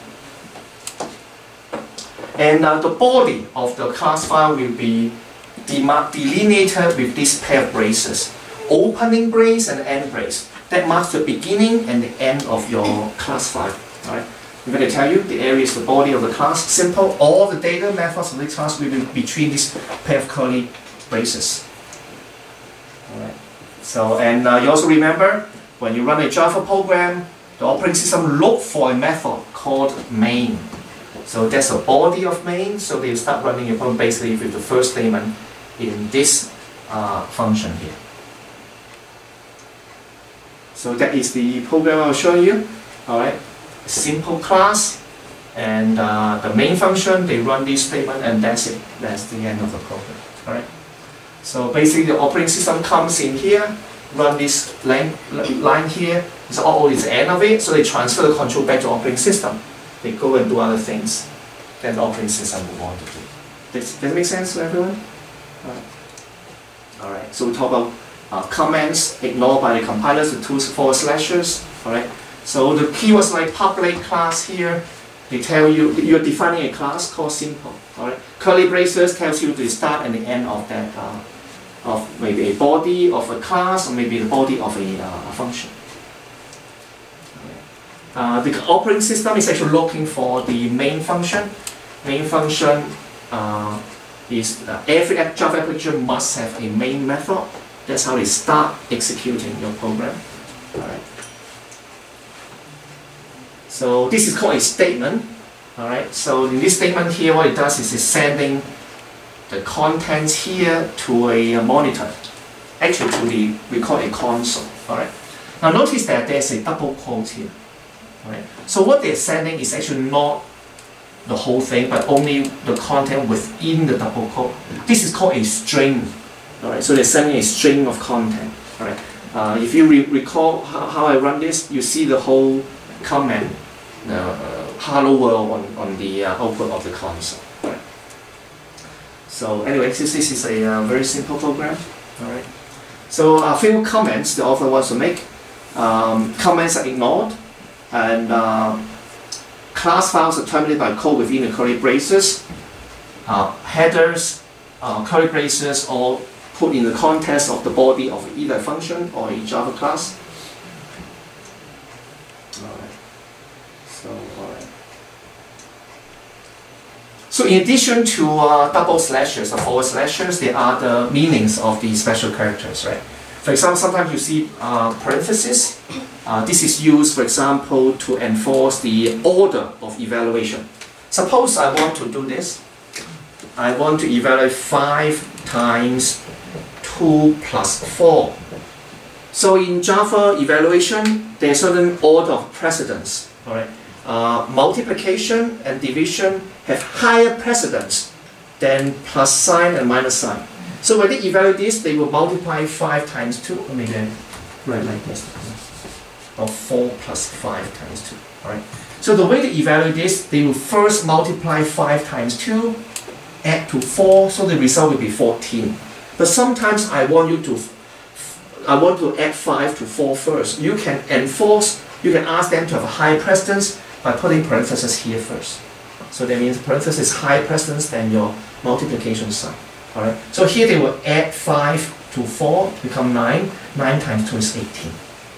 Make sense? Alright. So this is maybe the meaning of some of the parentheses. Maybe for a method call. There are different meanings. Sometimes for enforcing a higher precedence. Sometimes to mark what we call a prompt on this. Way too early to talk about this. We don't even know what a function is yet, right? Open braces. close braces or curly braces tells you the start and the end of a function call, or maybe a body. The quotation mark here is not quite right. This should be like this. Alright. So on the keyboard, that's the one next to your enter key. Alright. So this is how you define the strings, for example. Semicolon is used to mark the end of a statement. Alright. So those are meanings of those characters, or punctuation marks, or characters.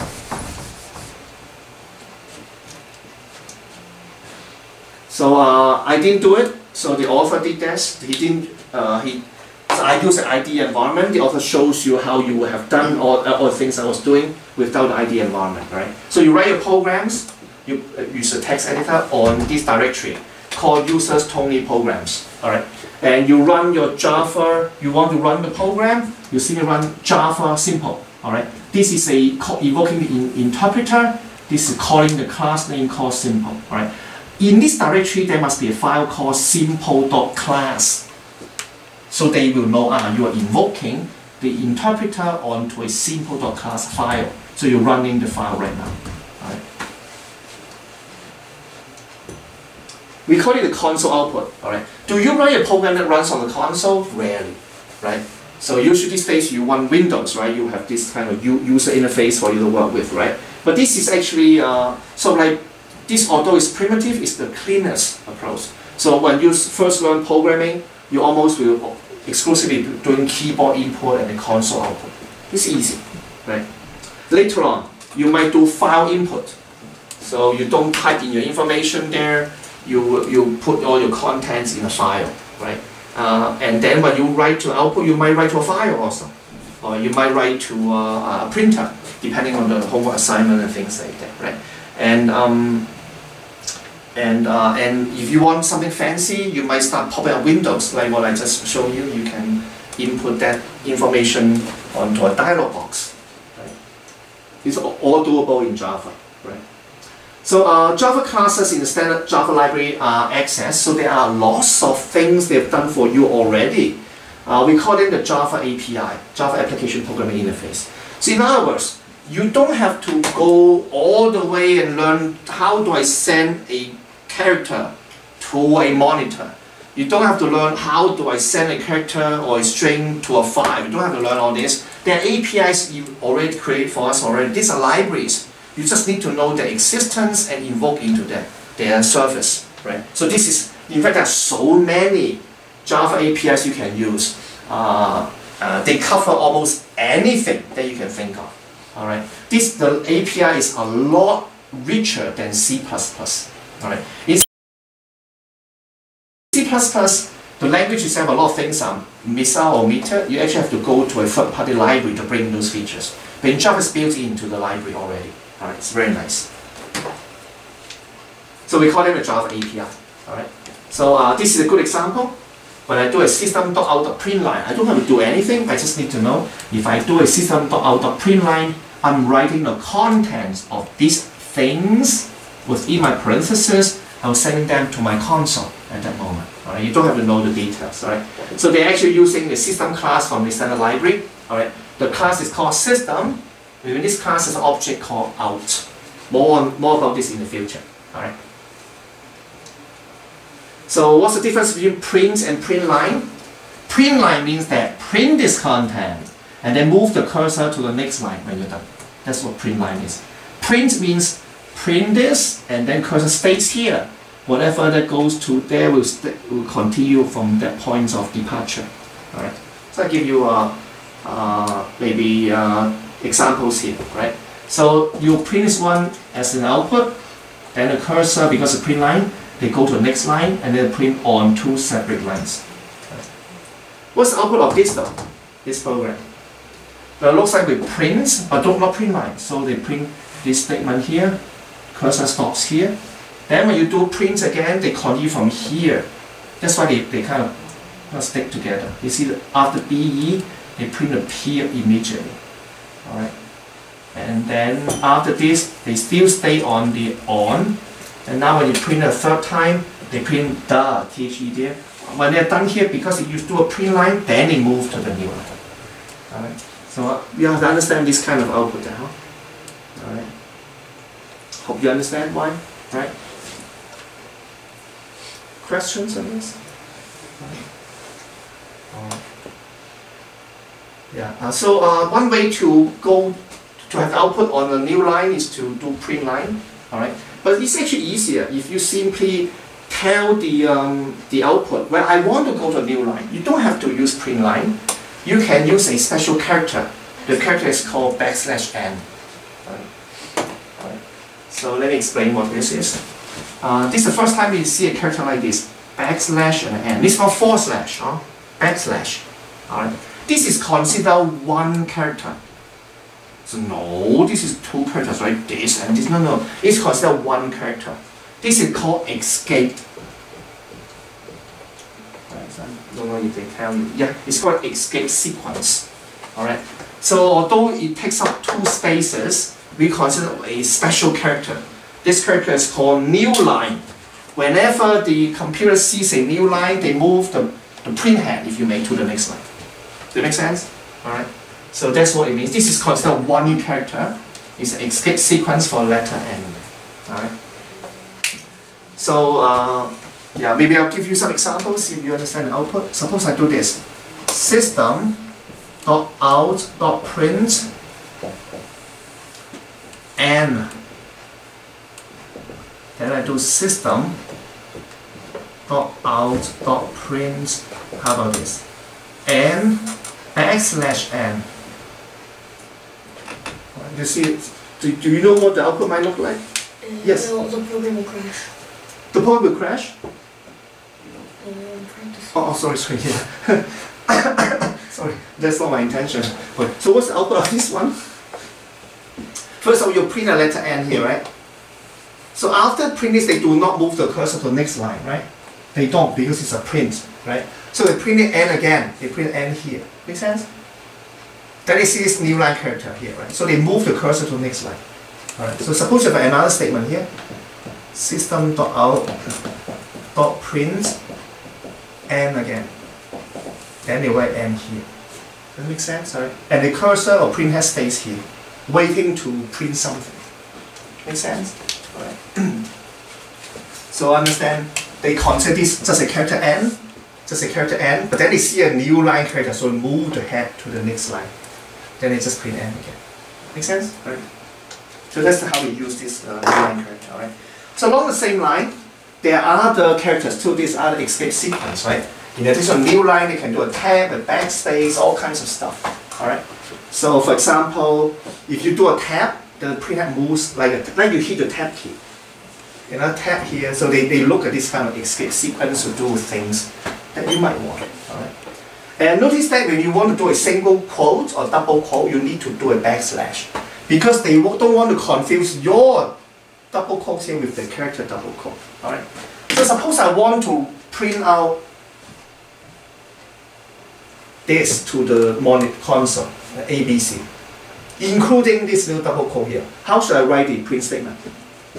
System.out.print. So can someone? Yes. Tell me. Quotation mark. Yeah. Backslash. Quotation mark. Yeah, that's print this one, and then ABC, and then Backslash quotation, and then quotation mark. that's correct. That makes sense, right? So this is to print out this character, ABC, and this is to print out this character. Make sense, right? Very good. That's very good, actually. All right. So anyway, there's some examples here. All right. So that's about output to the console. All right. So now let's create some variables to store our programming contents and all that. All right. So so when you create a variable like int value, like I mentioned, that means that there's some memory location there. We put the content there. But because it's int, they don't just take up 1 byte. They take up 4 bytes. In Java, an int takes up 4 bytes, 4 consecutive bytes then, right? What's the address of that though? So suppose take up this, and this. The address is the first byte. Address will be 001, right? So when you assign 5 to value here, you're putting a content of 5 here, right? What do you think the output of this will be like? Can someone guess? the value is, and then we'll do it here. 5, right? So they print out the content that you are storing at that location. Alright? So so notice that there's no double quotes around value. Then you know, oh, you want that location is containing 5 here, so you print out the value is a little space and then a value of 5. Right? Let me tell you. The string literal, like a string constant, you print it as it is. But this one, they take the value and print out the value of 5. Make sense? Notice that no quotes around the value, right? If there are quotes, then they'll print out the value VALUE, right? Alright. The plus operator. This concept is known as overloading. For the same symbol, it might mean something different, alright? If you have a string and another string here, they glue them together.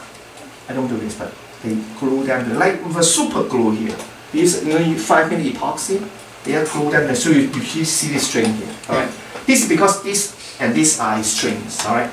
This is a string, this is a number. What do they do when they see a plus? They convert this to a string and glue them. Alright? So what about this? A string, this is a value of 5, right? The value of whatever is stored. Also, they take the content and glue them into one string, right?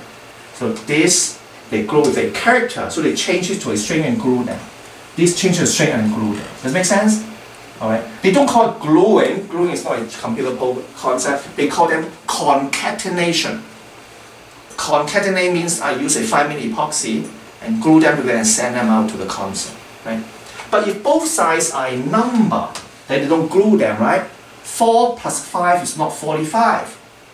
4 plus 5 is what? 9. 9, right? So they do addition, alright? If any one of the operand is a string, they glue them. Does it make sense now? But if both are numbers, they add them, alright? So these are called overloading in programming. Same symbol, different meaning, alright? Is there an error here, or will this program run? In Java, you're not allowed to have a double quote, start double quote, and and then do not end the double quotes on the same line. This program will not run. All right. So you cannot extend a line all the way, extend a string more than one line. It's not allowed. All right. So what you should do if you have to write something like this, a long string like this, yeah, you glue them. You basically find your 5-minute epoxy. You see that? This glue to this. Make sense, right? So you cannot like just drop this and expect them to be like. All right? Make sense? All right. So you buy your 5-minute epoxy, glue them. Right? These lines are, so you see then when they print out. So this is continuation there, right? These lines are now. Okay, whatever. These lines are. So it becomes one long string increment. Does it make sense? Alright. So you have to do your own concatenation. Alright. So here they show you continuing with multiple strings here. This glue to this. See, these are like numbers. Alright. So how do they glue this though? Do you see 5 plus multiply with 6? They calculate 30 here. Alright. So but be careful, if you add, then you have to put parentheses. Does it make sense? Otherwise, they glue this to a 6 and then a 4 becomes 64, right? So it can get you in some nasty surprises. Does that make sense, right? This is not a plus sign, that's not a problem. They know it's 5 times 6, but this is a plus. If you don't have the parentheses here, exciting things will happen to you. Remember, old people don't want anything exciting, all right? So here you have to have. You have a question? Wait, but there's there's no like plus between the 6 plus 4. If there's no plus here?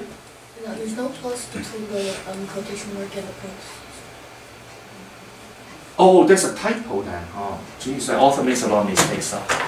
He meant this a plus here. Does that make sense? Yeah. Yeah, I'm starting to worry about the slides. This kind of, you're absolutely right. This has to be a plus sign here. Right? So, but the point being that if there's a plus sign here, and you don't have the parentheses here, you're in trouble. Because they will glue the 6 here, they glue the 4 here. Right? But because the plus have a different meaning, right? So you need to put the parentheses. Since I'm here, it's okay, I just modify the slide. So for my next class, I remember, no, it's okay. Well, I can change the slide. There should be a plus here.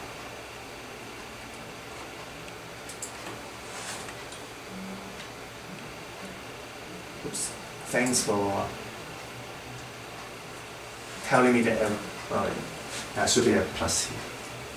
Make sense, everyone? No. Alright, so those are how you output the meaning of the little plus character here. Alright? So identifiers. So a lot of times when you write a program, you want to store some kind of intermediate data as part of your programming. So you create what we call identifiers. They are alias names for your addresses in your RAM, right? So there are rules about identifiers. First of all, identifiers cannot use the reserved keywords. Remember the keywords? There are a bunch of lowercase keywords in any languages. You cannot use them as your name of your identifiers, right? And also, identifiers must only contain letters, numbers, underscore. This is very crazy. They don't mean the parentheses. This just means this character. It's called underscore. You can use the dollar sign too, all right? But rarely will you use this, but you might use a. So let me give you some example then. Suppose I want to define a variable to store the interest rate of a bank account. So this is how I define this. Interest, or how about annual interest rate? I'll write something like this. Annual interest rate. I'll write something like this, alright? So notice a few things there. First of all, when I define a variable, I like to use lowercase. Alright? Secondly, this is called camel casing. You guys know what a camel looks like? Alright, in case you do not know. A camel is like this, alright? I don't know how to draw a camel. Right? They have this kind of a hump. Does that make sense, right? Camel, not a dinosaur, alright? So these are called camel casing, alright? These are the words. Annual interest rate. So every time I have a new word here, I change it from lowercase to uppercase. Does that make sense? Alright? So notice that a variable cannot have a space, right? So one way to do it is to use camel casing. Fair enough? Another way to do it is to do this, like annual underscore interest rate. Does that make sense? It's up to you. Develop your own style in your program, alright? So I usually use camel casing, alright? This is not a dinosaur, this is a camel, alright? Because they go lower to upper, essentially, alright? Three humps. They have three humps? Does camel have three humps? No, Okay, then, whatever. Alright, I don't know. I'm not, obviously, I failed my my artist test or something like that when I was a kid, alright? Anyway, or you can use underscore. Does that make sense, alright?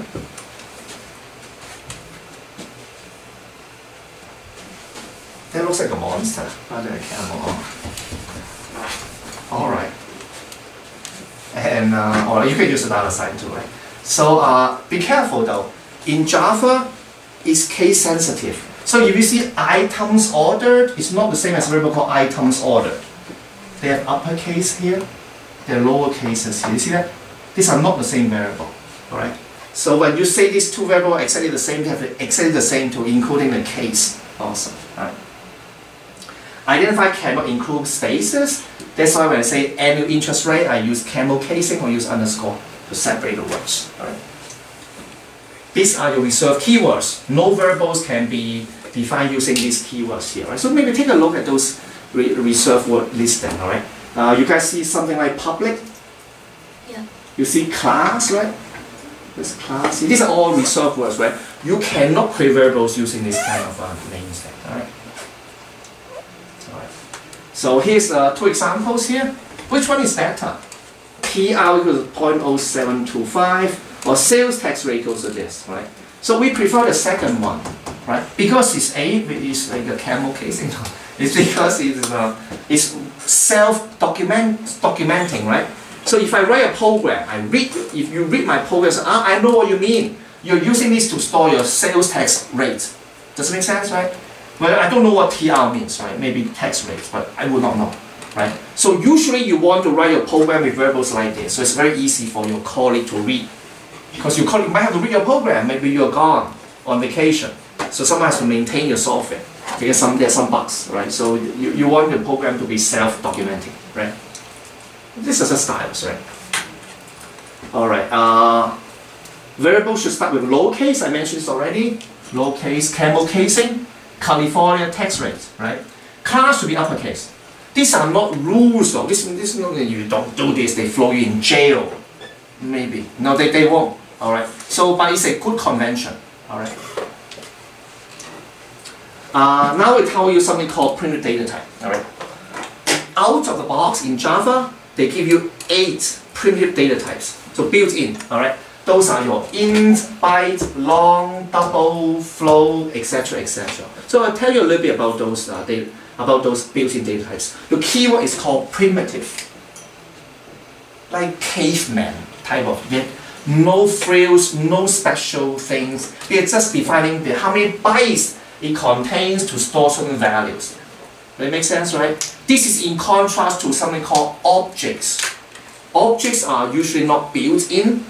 You have to define them, or you can find them in a library, but this is part of Java's language itself. Alright? The most common ones that you'll be using will be ints, will be double, maybe character, maybe booleans. Alright? So one more time. All these are built-in data types. We call them primitive data types. Alright? So this is very common to use integer. Maybe I'm storing minus 125. Maybe 2064, so this is an int variable, right? If I want to store a floating point values, all right, so you can either use double or float. The norm is to store double. The difference between them is the precision, how many decimal points are they keeping, all right? So usually people will want to use double, all right? So why would you want to use long? Long means basically a very large int, double the number of bits to store. Why would you want numbers that large? Well, you may think that you don't need numbers that large. Okay, it's funny. It does. Sometimes it does because you really need range of integers like this. So maybe I ask everyone this question. You guys know what this means? 10 or 4 factorial? Yeah. Yeah, what does it mean? Yeah, it means 4 times 3 times 2 times 1, right? Yeah. So this is quite a large number already, right? So if you look at something like, I think it's 13 or 14 factor, I forgot, it already reaches the maximum number you can represent in ints already. Right? So sometimes you run out of the range of numbers you can represent already. Alright? So if you're using, maybe you write a program to calculate factorial, maybe you calculate the probability of, maybe you want to go to the casino, you're too young to go to the casino. And you want to calculate the probability of winning craps. It's a game where they roll a dice for a number of 7 or something like that. And you notice that you'll be using the factorial easily. And if you use int, you run out of range quickly. Alright, so sometimes you have to use larger range of values too. Alright. So as such, it's useful to know, so what do they represent? What ranges of value do they represent? Alright. So here's a little chart to show you what range of values they represent. Alright. So, like I mentioned, int has 4 bytes, they tell you, and it can represent numbers in this range, all the way up to about 2 billion, 147 million, etc. Alright? I believe 14, 15 factor already reaches this value already. So it's not very large value. Of course, if it's your bank account, that's a large value. Alright, but that's not my bank account. Not even in Zimbabwe currency also. I don't get amounts of money. Alright. Long is 8 bytes. So they truly extend the range to something a lot larger. Can you see that? Alright. So sometimes you do want to work with a long 8 bytes. Make sense, right? The real difference between float and double is the number of bytes, and it gives you the accuracy. Yeah, they don't give you a range though, or they should. Doesn't matter. Alright. And but if you're working on something small, you can use short, maybe 2 bytes. They can represent numbers all the way up to like 32,000 only, right? And the bytes is 8 bits that will only represent numbers between this, right? There's also a concept of unsigned values, but not in Java though. All right. Yeah. In C++, they have unsigned concept, right? But not in Java. All right. So anyway, so now you know when you declare a variable, remember how you name those variable names now? Camel casing, lowercase. You cannot use the reserved keywords, and you have to tell us the data type. Alright. So yeah, they are for integer data types. You can store values like this. Alright. So float and double are used to store floating point values. If you want more precisions, you use double. You don't need so, use float. Let me tell you then, you almost always use double. So let me tell you a story then. Alright. So many years ago, I was working on a trade floor on a company, and I was the architect. And I noticed that, so we are trading what we call T-bonds and T-bills. Those are like security instruments for governments to buy bonds, like loans basically, all right? And I noticed that so we have a new project that's rolled out. I noticed that every now and then, when we do the transactions, sometimes I earn a few cents. Sometimes I lose a few cents. So that means that the numbers are not exactly matching with the actual order. Now, I was really concerned because I don't want to go to jail. If you work with financial institutions, if you mess up the numbers, there's a lot of consequences. So I don't like that. I don't like to go to jail. And so I immediately recognize someone must not be using the right precisions in the calculation.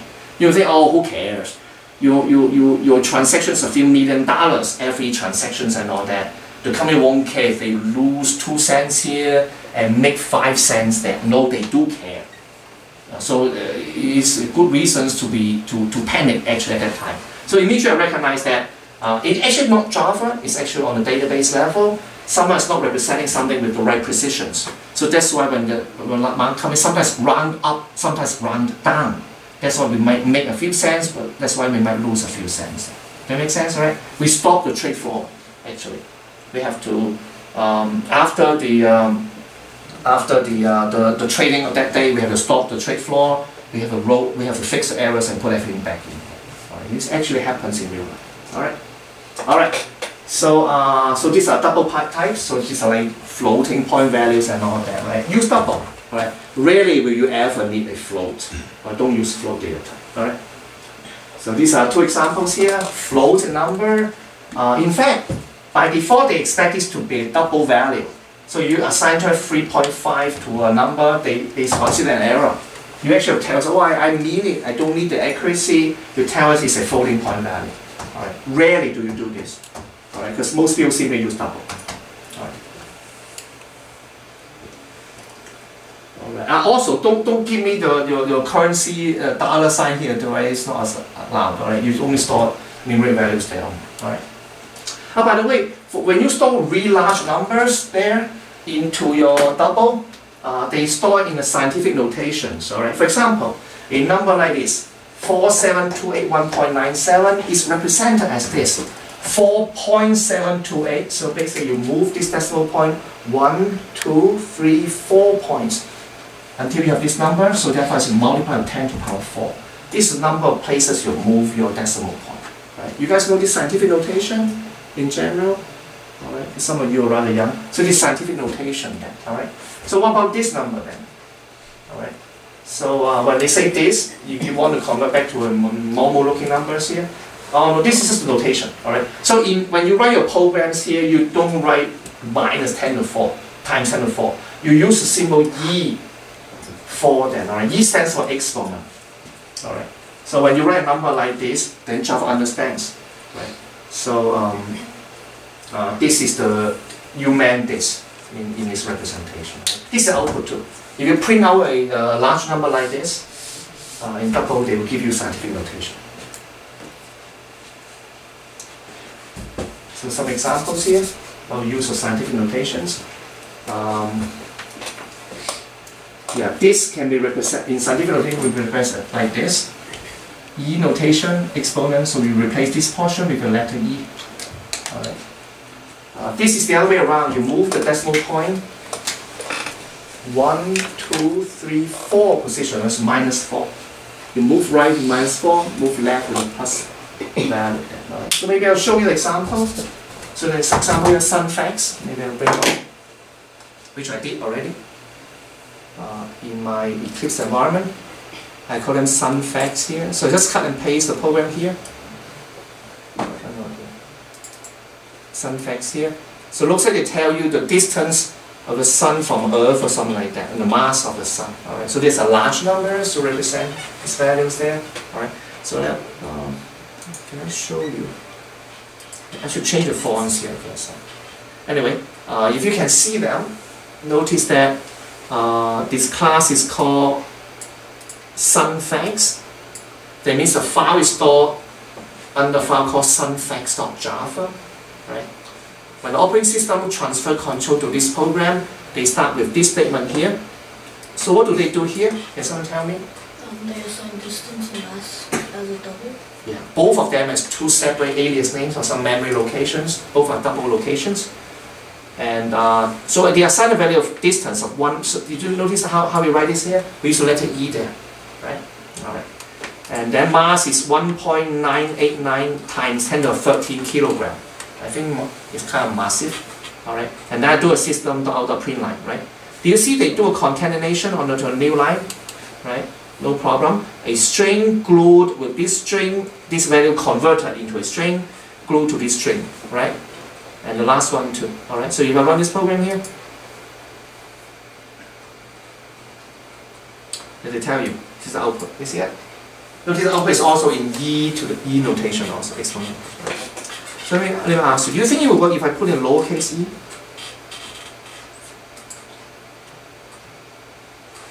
Huh? So in Java, they don't care whether it's uppercase or lowercase either. Right? You can use either lowercase or uppercase. Alright? Questions on this? I just want to show you.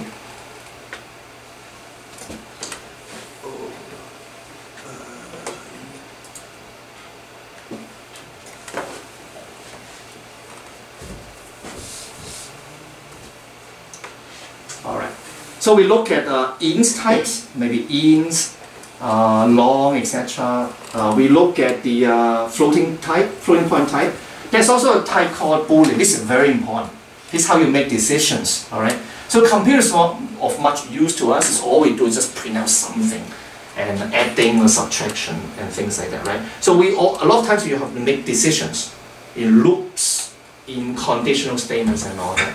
And Java have a very nice built-in print data type called Boolean. All right. Don't be confused though. In C++ it's called bool, right? Some of you will know. In Java it's called Boolean. All right. Java's Boolean type is much nicer than C++. In C++, any non-zero value is considered true. No such thing in Java. Java really needs you to tell us it's true or false. All right. So let me. Oh, they don't give you the details. Or maybe I should show you that. Let's look at this example called trueFalse.java. All right. Let me go to my source file. TrueFalse.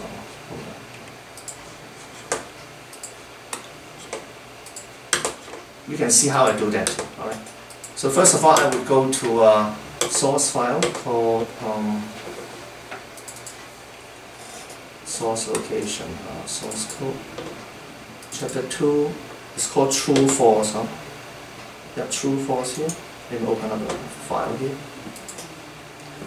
Alright, so they just print out the true-false value here. Alright, so I'll cut and paste this file here. Now this class file is called TrueFalse. That means the file name must be called TrueFalse.java too. Right? So I will go to the environment and let me right-click here.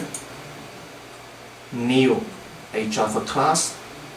I'll call it TrueFalse. That's the class name. Alright.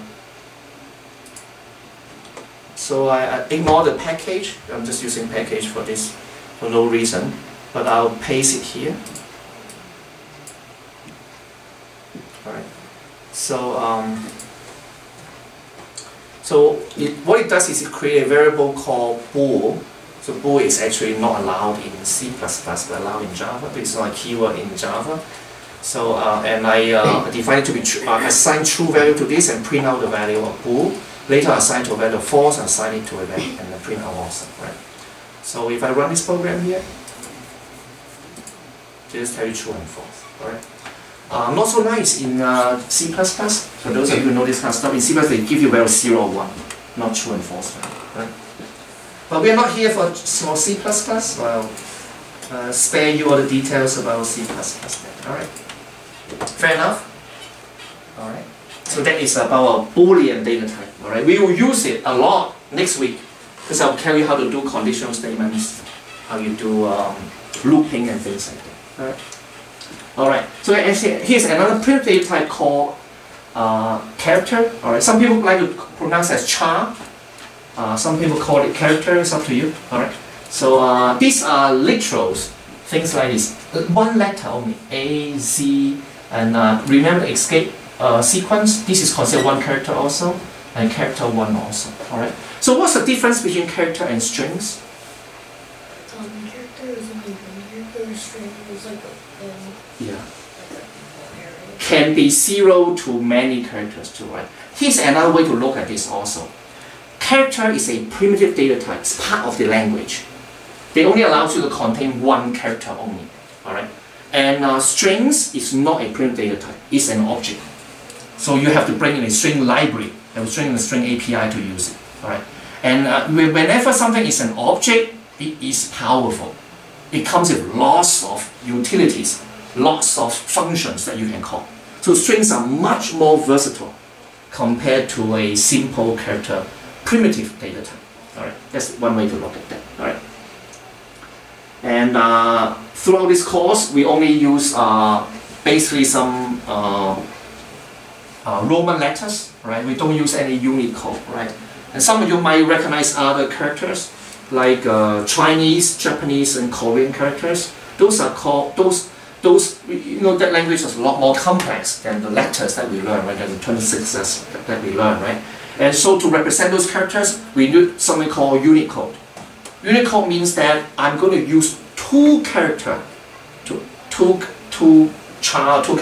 or 16 bits to represent one character.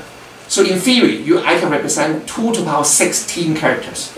There aren't that many characters in your Chinese, Japanese, or Korean character set, right? But in either way, 8 bits is not enough, right? So for Roman letters, A, B, C, etc., uppercase A, uppercase B, etc. Totally, there are only about 52 letters, right? So I can certainly use 8 bits, which means 1 byte to represent a character like this, right? But in Unicode or any Asian character, in fact, including Vietnamese character also, you have more than 256 characters, right? I think Chinese character set, for example, is many more than. Usually a few thousand, right? So you cannot use 1 byte. That's why Unicode usually represent 2 to 16 individual characters, right? 16 because they use 16 bits, right? We don't do anything like this in this course. Here, just want to tell you, ASCII code, which is how we represent the Roman letters, is basically compatible with Unicode. We only use like 8 bits only, but in the Unicode we use 16 bits. So this is how we represent a character under the cover. Suppose you want to represent letter A here. Under the cover is just a bunch of, it's just a number 65. We call it an ASCII code. I forgot the full name for ASCII. I think some American Standard Exchange Code or something like this. What ASCII stands for. Right? So although we think about a letter A, we think about letter B, they are under the cover. They are represented as a what? Basically just 8 bits here.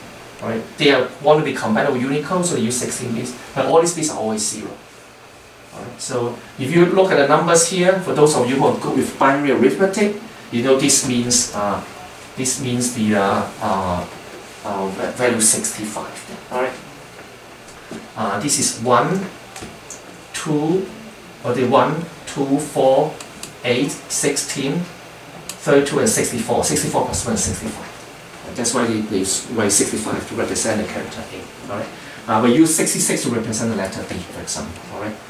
This works well. In fact, we only need 8 bits, right? If you want to represent just the Roman letters, right? But because of the internationalization, the other character set, we now use the Unicode standard. And Java is at that time already designed for Unicode.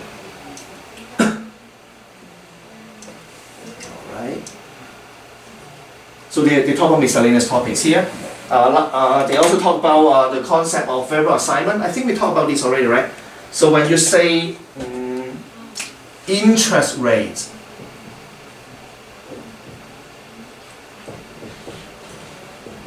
what we mean is that we assign a value of 6.5 to that memory location. We give it an alias name, like a nickname. And so 6.5 is assigned to that variable called interest rate. Right? Like this. Here we create two variables called month and day. Oh, this is new though. Alright? Because you notice that you can do the following. You specify one data type, you write multiple variable names, but you separate them with commas. That means you're creating two variables. One is called month, the other one is called days. Both are ints. Alright, so in your mind, month is now a variable that can contain int contents. Alright. Days is also a variable that contains int content. Right? So you can save some space by creating two variables on the same line. Alright. And then you can assign values to it. 2 to month, 28 to days. And you can print them out. So when you use this, they will convert the contents of month to a string, concatenate it here, and then print it out to the console. Oops.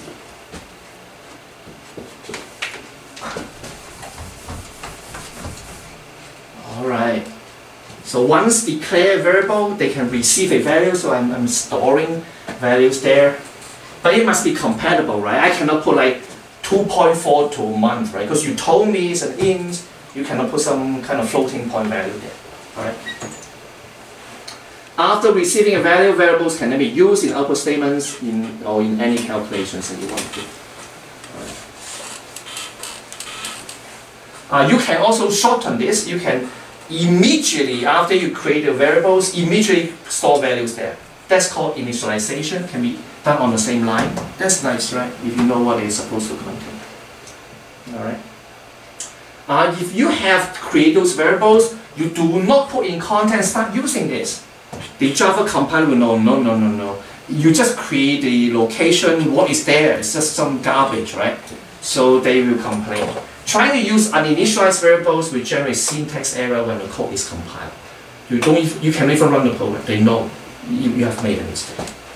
Alright.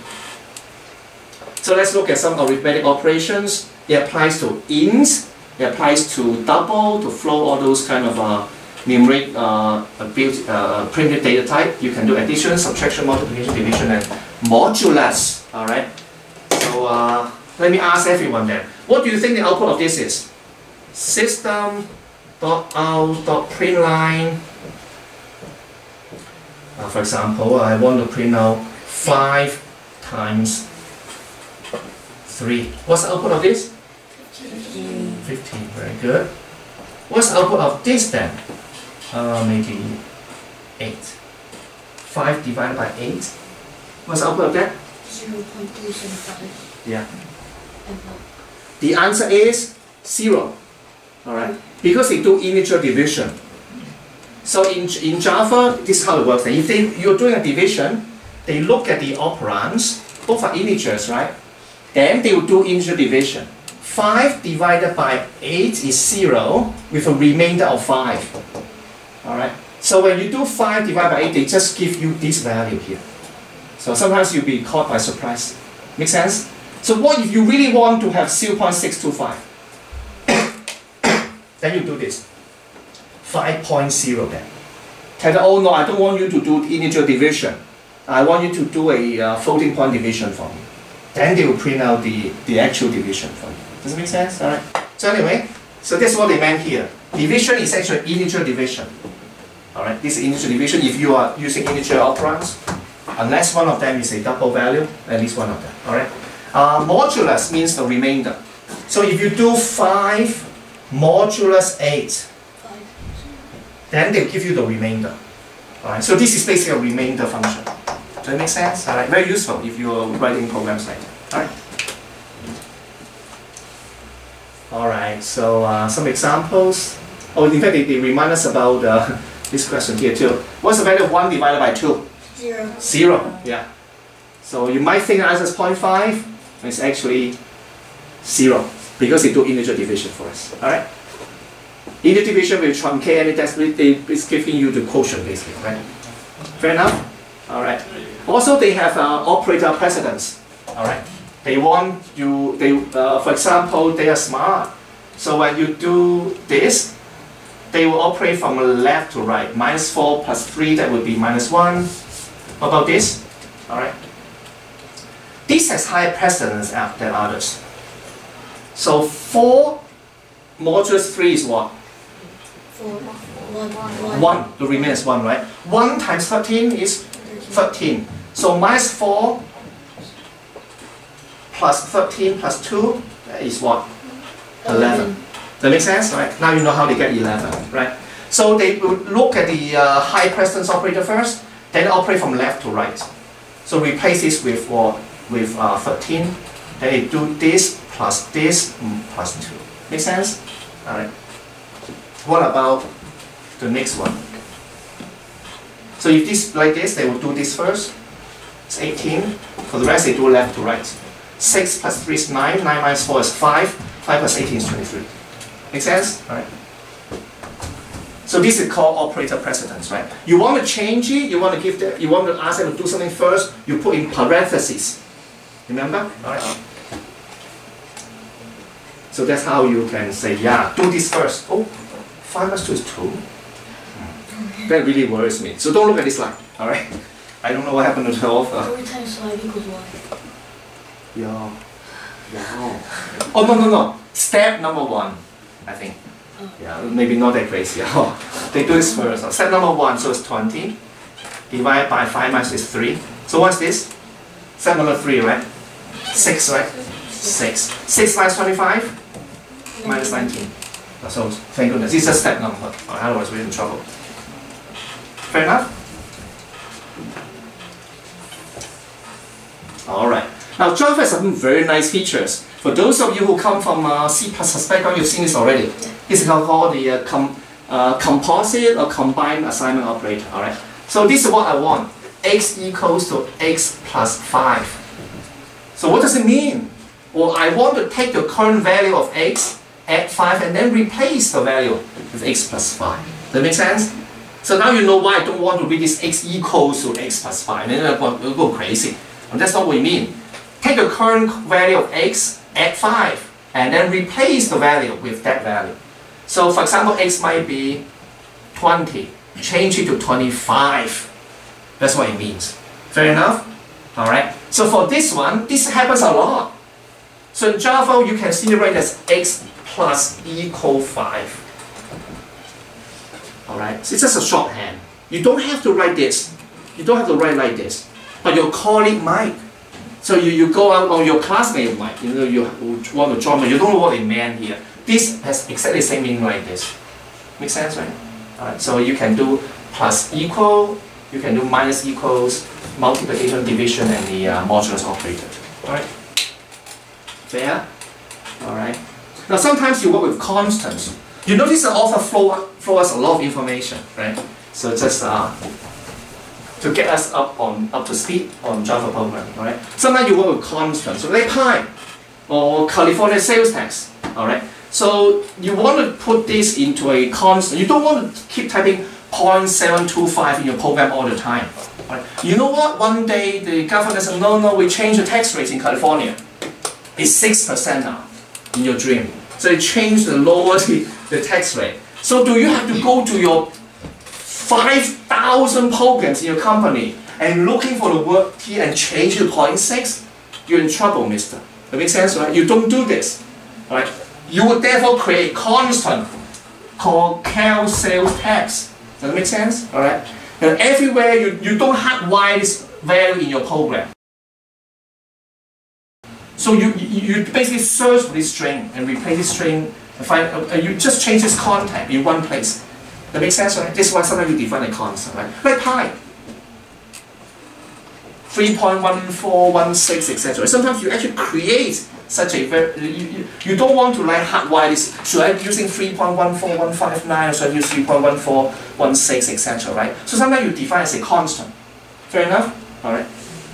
So this is the rules then, alright? It's not a crime if you don't follow the rule. You call them final. Final means that it's a constant, you cannot change it. Alright, so that means that in normal program you could just write cal sales tax equals to this times 0.98. No, you cannot change anything. You cannot reassign a value. You can assign a value at the beginning. Once you've done once, you cannot change it anymore. That's the meaning of final. Alright? And also, it's by convention, if you are defining a constant like this, you like to use all uppercase. No camel casing, all uppercase. To remind us that this is special. This is used as a constant in my program. Alright? So in the future, we might have homeworks where I might ask you to write a calculate area with circle and all that. So you might want to define pi as a constant. Right? String class. We talk about what string is. String is not a primitive data type. It's an object. There are lots of functions there, and you can contain usually many characters, but it can be one character, can be 0 character, it can be a null string, empty string also. Right? The key point is that string is actually an object. All right. So here they give you the difference between primitive type and reference type. Let me explain. So whenever you define like int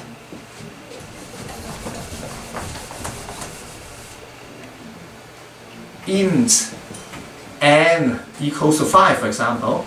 So what it means is that n is a variable. It contains what? 4 bytes, and we store the value of 5 there. Alright. So this is called primitive data type. In primitive data type, you create a variable, you dump the content there. So this is for primitive data. Alright. The other type of data is called objects. Objects are different. Alright. For example, you do something like string s. Notice that string is uppercase. So remind yourself this is not a primitive data type. Alright. So you can write something like this equals to I don't know, a string called ABC. Alright. So turns out S does not store this content. S is a variable that only stores the address of a string. Alright. So this string here is stored somewhere else. It's stored in some other part of your computer. Alright. So here they do not store the string ABC here. They will store the location, the address of this object somewhere else. Alright. So I'll tell you what this is. In a computer, they separate the area, the memory into 2 areas. One is called a heap. One is called a stack. Most everything we talk about, everything we talk about so far is in a stack. It's a special location called a stack. This is where you run your program. Alright. But if you, whenever you use an object, the first time you use a reference variable, this is the first time, alright, then that variable does not contain the actual content of a string. Why not? Because they cannot. Suppose string is very long. Hello world, this is Monday. There's so much area, right? They cannot store it there. They store it elsewhere. But they remember where they store it. They only remember the address location only. Does it make sense, everyone? So whenever I draw a little dot and point at something else, this is an address only. Not the actual content of the string. Alright? And I'll explain this in the future in more details. The place where you keep creating all these kind of objects is called land of the free. I'm not making this up. It's called the free store. It's not this country. It's no longer free. It's called a free store. Sometimes called a heap. In a heap, you create objects, but you need to remember where those objects are. All right. And the objects location are usually stored in 4 bytes, depending on your programming model. That's why it's very convenient to store in a variable. This variable does not store the content of ABC or a long string and all that, but it knows the location of that string in the free store. We like to call the land of the free. Does that make sense? All right. Technically, for those of you, if you work with a Java developer, we simply call them the heap space. Heap is a place where you keep creating all these objects. All right. But in your program, you have to remember where they are. So, for example, number equals assigned to 25, you store 25 there. But if you create string, city name there, notice that they also write the same thing here too. They only store the address of this Charleston elsewhere. Does that make sense? Because this can be very big, can be thousands of bytes here, so I cannot put it into my 4 bytes here, right? So they can only store the address there. This object, the author doesn't tell you, stored in the heap. That is your normal programming space called the stack space. All right. So later on, I'll differentiate between the stack space and the heap space. All right. So they tell you about how to create strings. Hello. This is creating a string. This has the same phenomenon, same word. But this is actually more formal. I want to bring everyone's attention to this keyword here, keyword new. New is a special reserved word. Whenever you see the word new, that means go to the heap and create an object for me. All right. So in fact, this is the norm. This is normal to do this. Wait, don't you have to delete it or else there's no memory? Say that again. If you don't delete it, there's be a memory. They don't have to. Java is very smart. If this value here, this is the only place that remember the address of this object here. If you nullify this value, so you don't store the address of this anymore, then Java knows this object is no longer needed. He will delete this for you. That's why you don't have memory leaks. Right. So Java is the only language that keep looking at the heap space for those objects. They will see, are there anyone in the stack that knows where you live? If there's none here, you're a piece of garbage. Because no one can find you anymore. Then you delete the object. That's how they do garbage collection. Right. But you ask a very advanced question though. Right. I don't intend to go into details. Your question is, will there be memory leaks when you do new and things like that, right? When you do new an object, that means you go to the heap space to create an object. All right. Java actually keeps track of the fact that you have some objects here. Is someone maintaining your address? If not, no one can find you. You must be a piece of garbage. Then they'll delete that object. That's how they do garbage collection. Right. More on this in the future, maybe. Oh, yeah. Right. Does it make sense to everyone? Right. This is the norm. Whenever you need an object, we have not talked about objects yet. In any details yet, I want to tell you in the future, whenever you need an object, you do a new. So go to the heap store, to the free store, create an object for me, but then I remember where you live. I'll store the address of the object. Alright? So that's the keyword new here. String is the only Java class that have this syntax. You don't have to call new. They know you mean creating an object in the heap space here, right? Any other Java classes, you must explicitly use the keyword called new. Right? So I don't like this slide here because string will give you the wrong impression how you create an object. Right? This is the exception rather than the rule. This is the rule. Normally, you actually have to do a new operator. All right. Don't worry, we will have plenty of opportunity to look at how you construct an object in the heap space in the future. All right. I think we are almost done here. So string has many functions you can call. One of them is a length, right? You give me a string, I want to know how long is your string. How long is this string here? 5, right? 5 characters, right? Hello world has more than 5. So the length varies. You can ask a string. This is a notation though. You want to ask how long this value is. The value contains the address of a string. You use the syntax here, length, all right, and dot, all right. Ask object dot length. So for this object, can you tell me your length? This is a function call. We'll know what a function call is in a few weeks. So that's why you need to have a parenthesis around it. This is a function call. So you can ask the value how long is the string that you are containing, that you have the address on. All right. So this is how you do this. All right.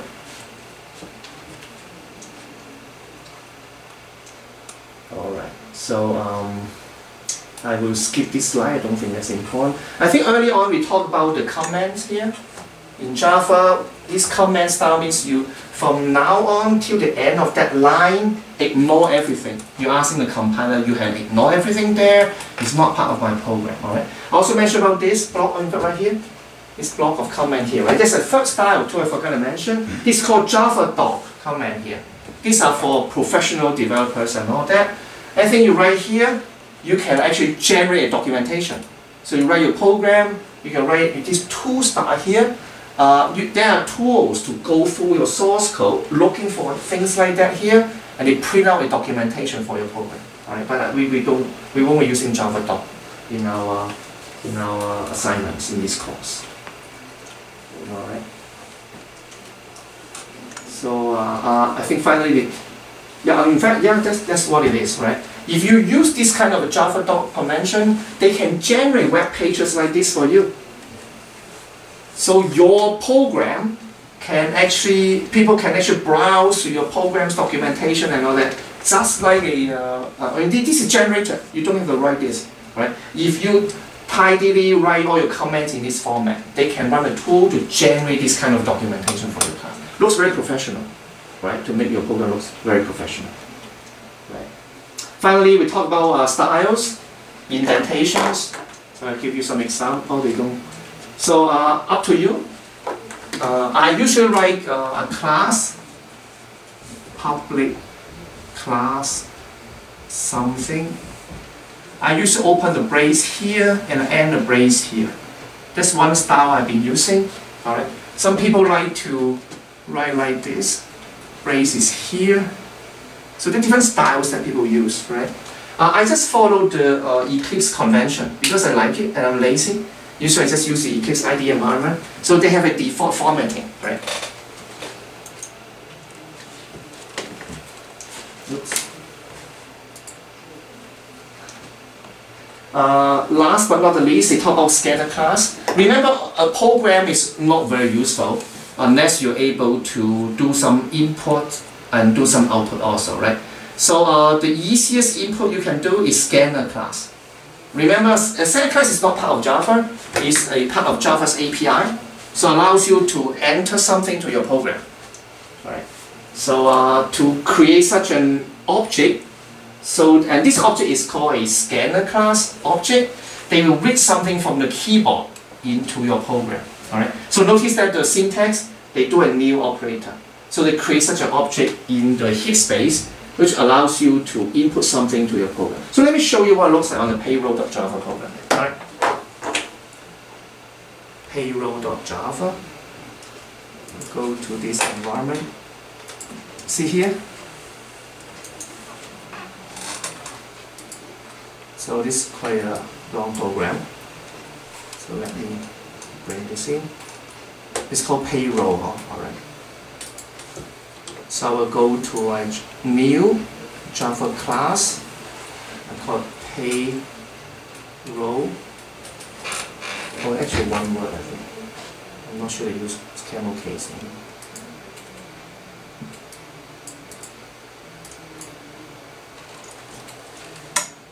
Oh yeah, this one. Alright. So I didn't do anything. I'm just using the source code provided by the website of this textbook. And but I will go through this program with you though. Oh, sorry. Some thing from the past. Alright. So the class is called payroll. Remember, all the operation starts with the main function, right?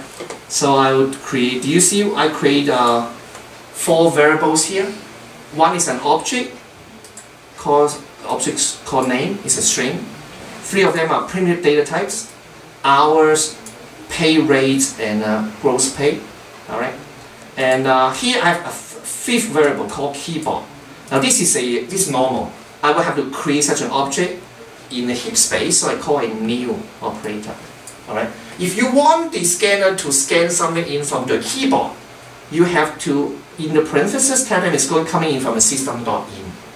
That means the keyboard on the computer. All right. And once you create such an object called keyboard, it's very nice. You can ask the keyboard, give me a line. So when someone types a line, they will fetch a line into your program. You can ask them to, so maybe as fetch in the name of a person.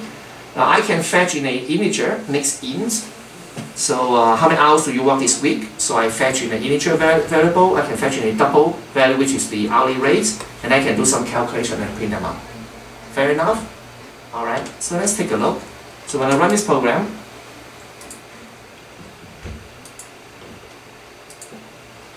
They ask you what's my name. My name is John. How many hours did I work this week? Well, I worked 10 hours. What's the hourly rate? I think the running rate is $10 an hour. So they'll tell you, yeah, hello John, your gross pay is $100. You see that? Alright, so you can see how it, notice when I'm typing something, they are reading the content into the Java program, right?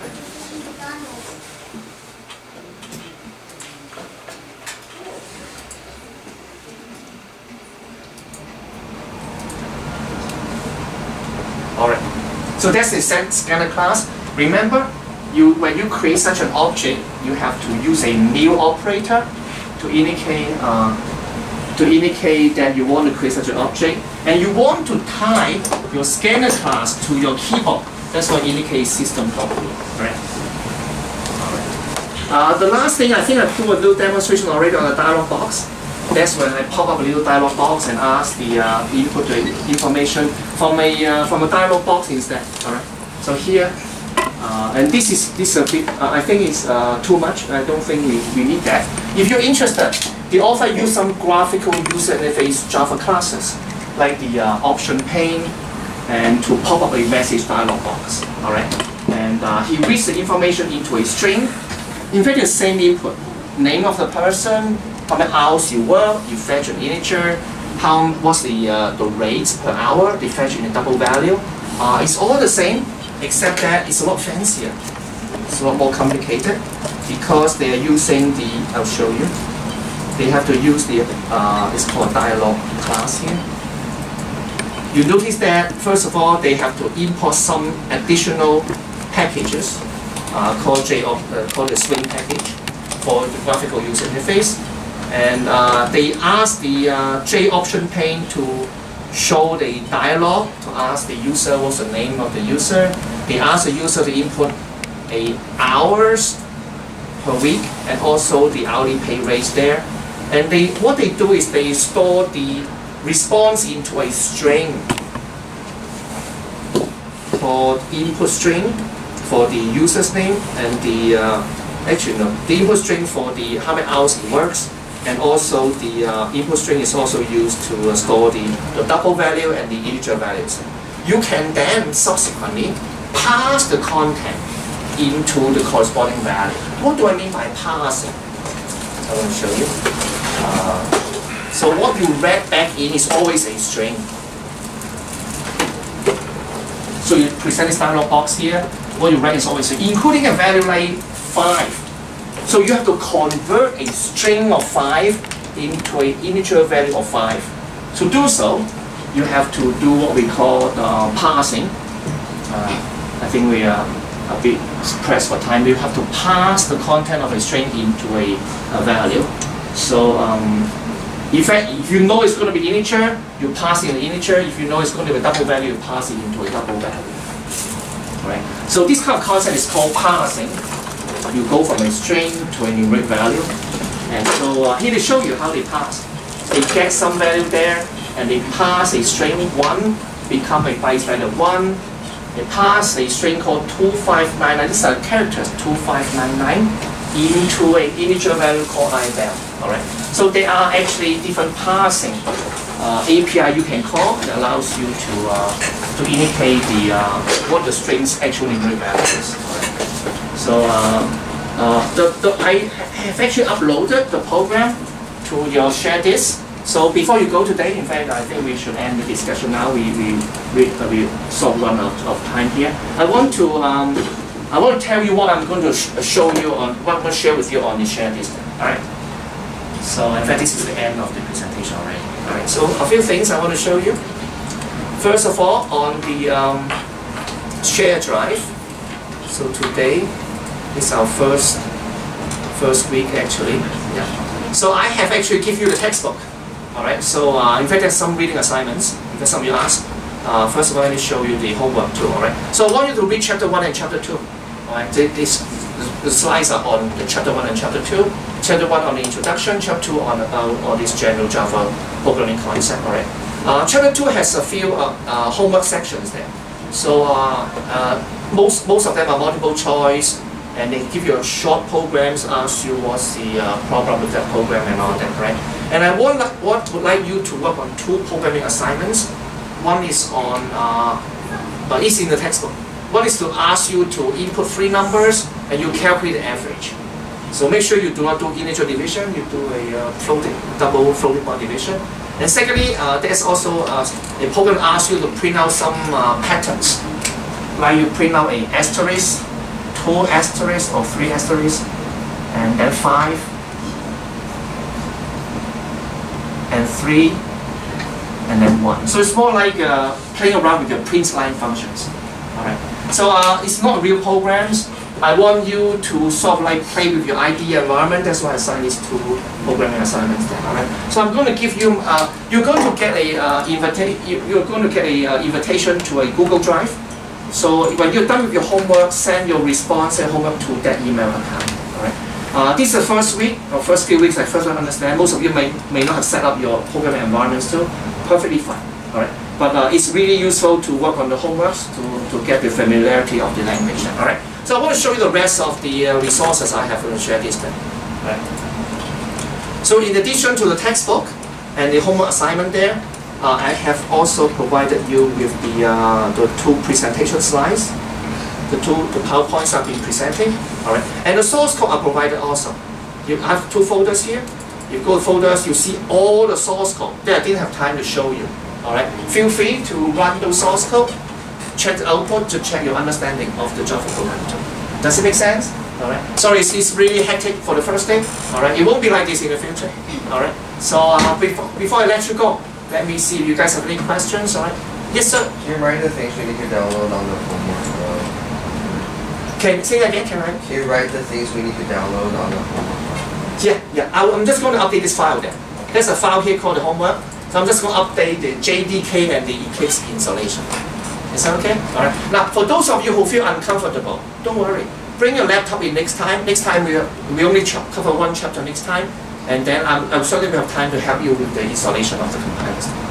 All right. Makes sense. And I also noticed that most of you are using a Mac, so I'll give you the instructions on the Mac too. All right. Fair enough. All right. So before I let you go, did someone ask you to sign in this afternoon? I don't even remember. Is there a sign-in sheet around here? Oh no, this is the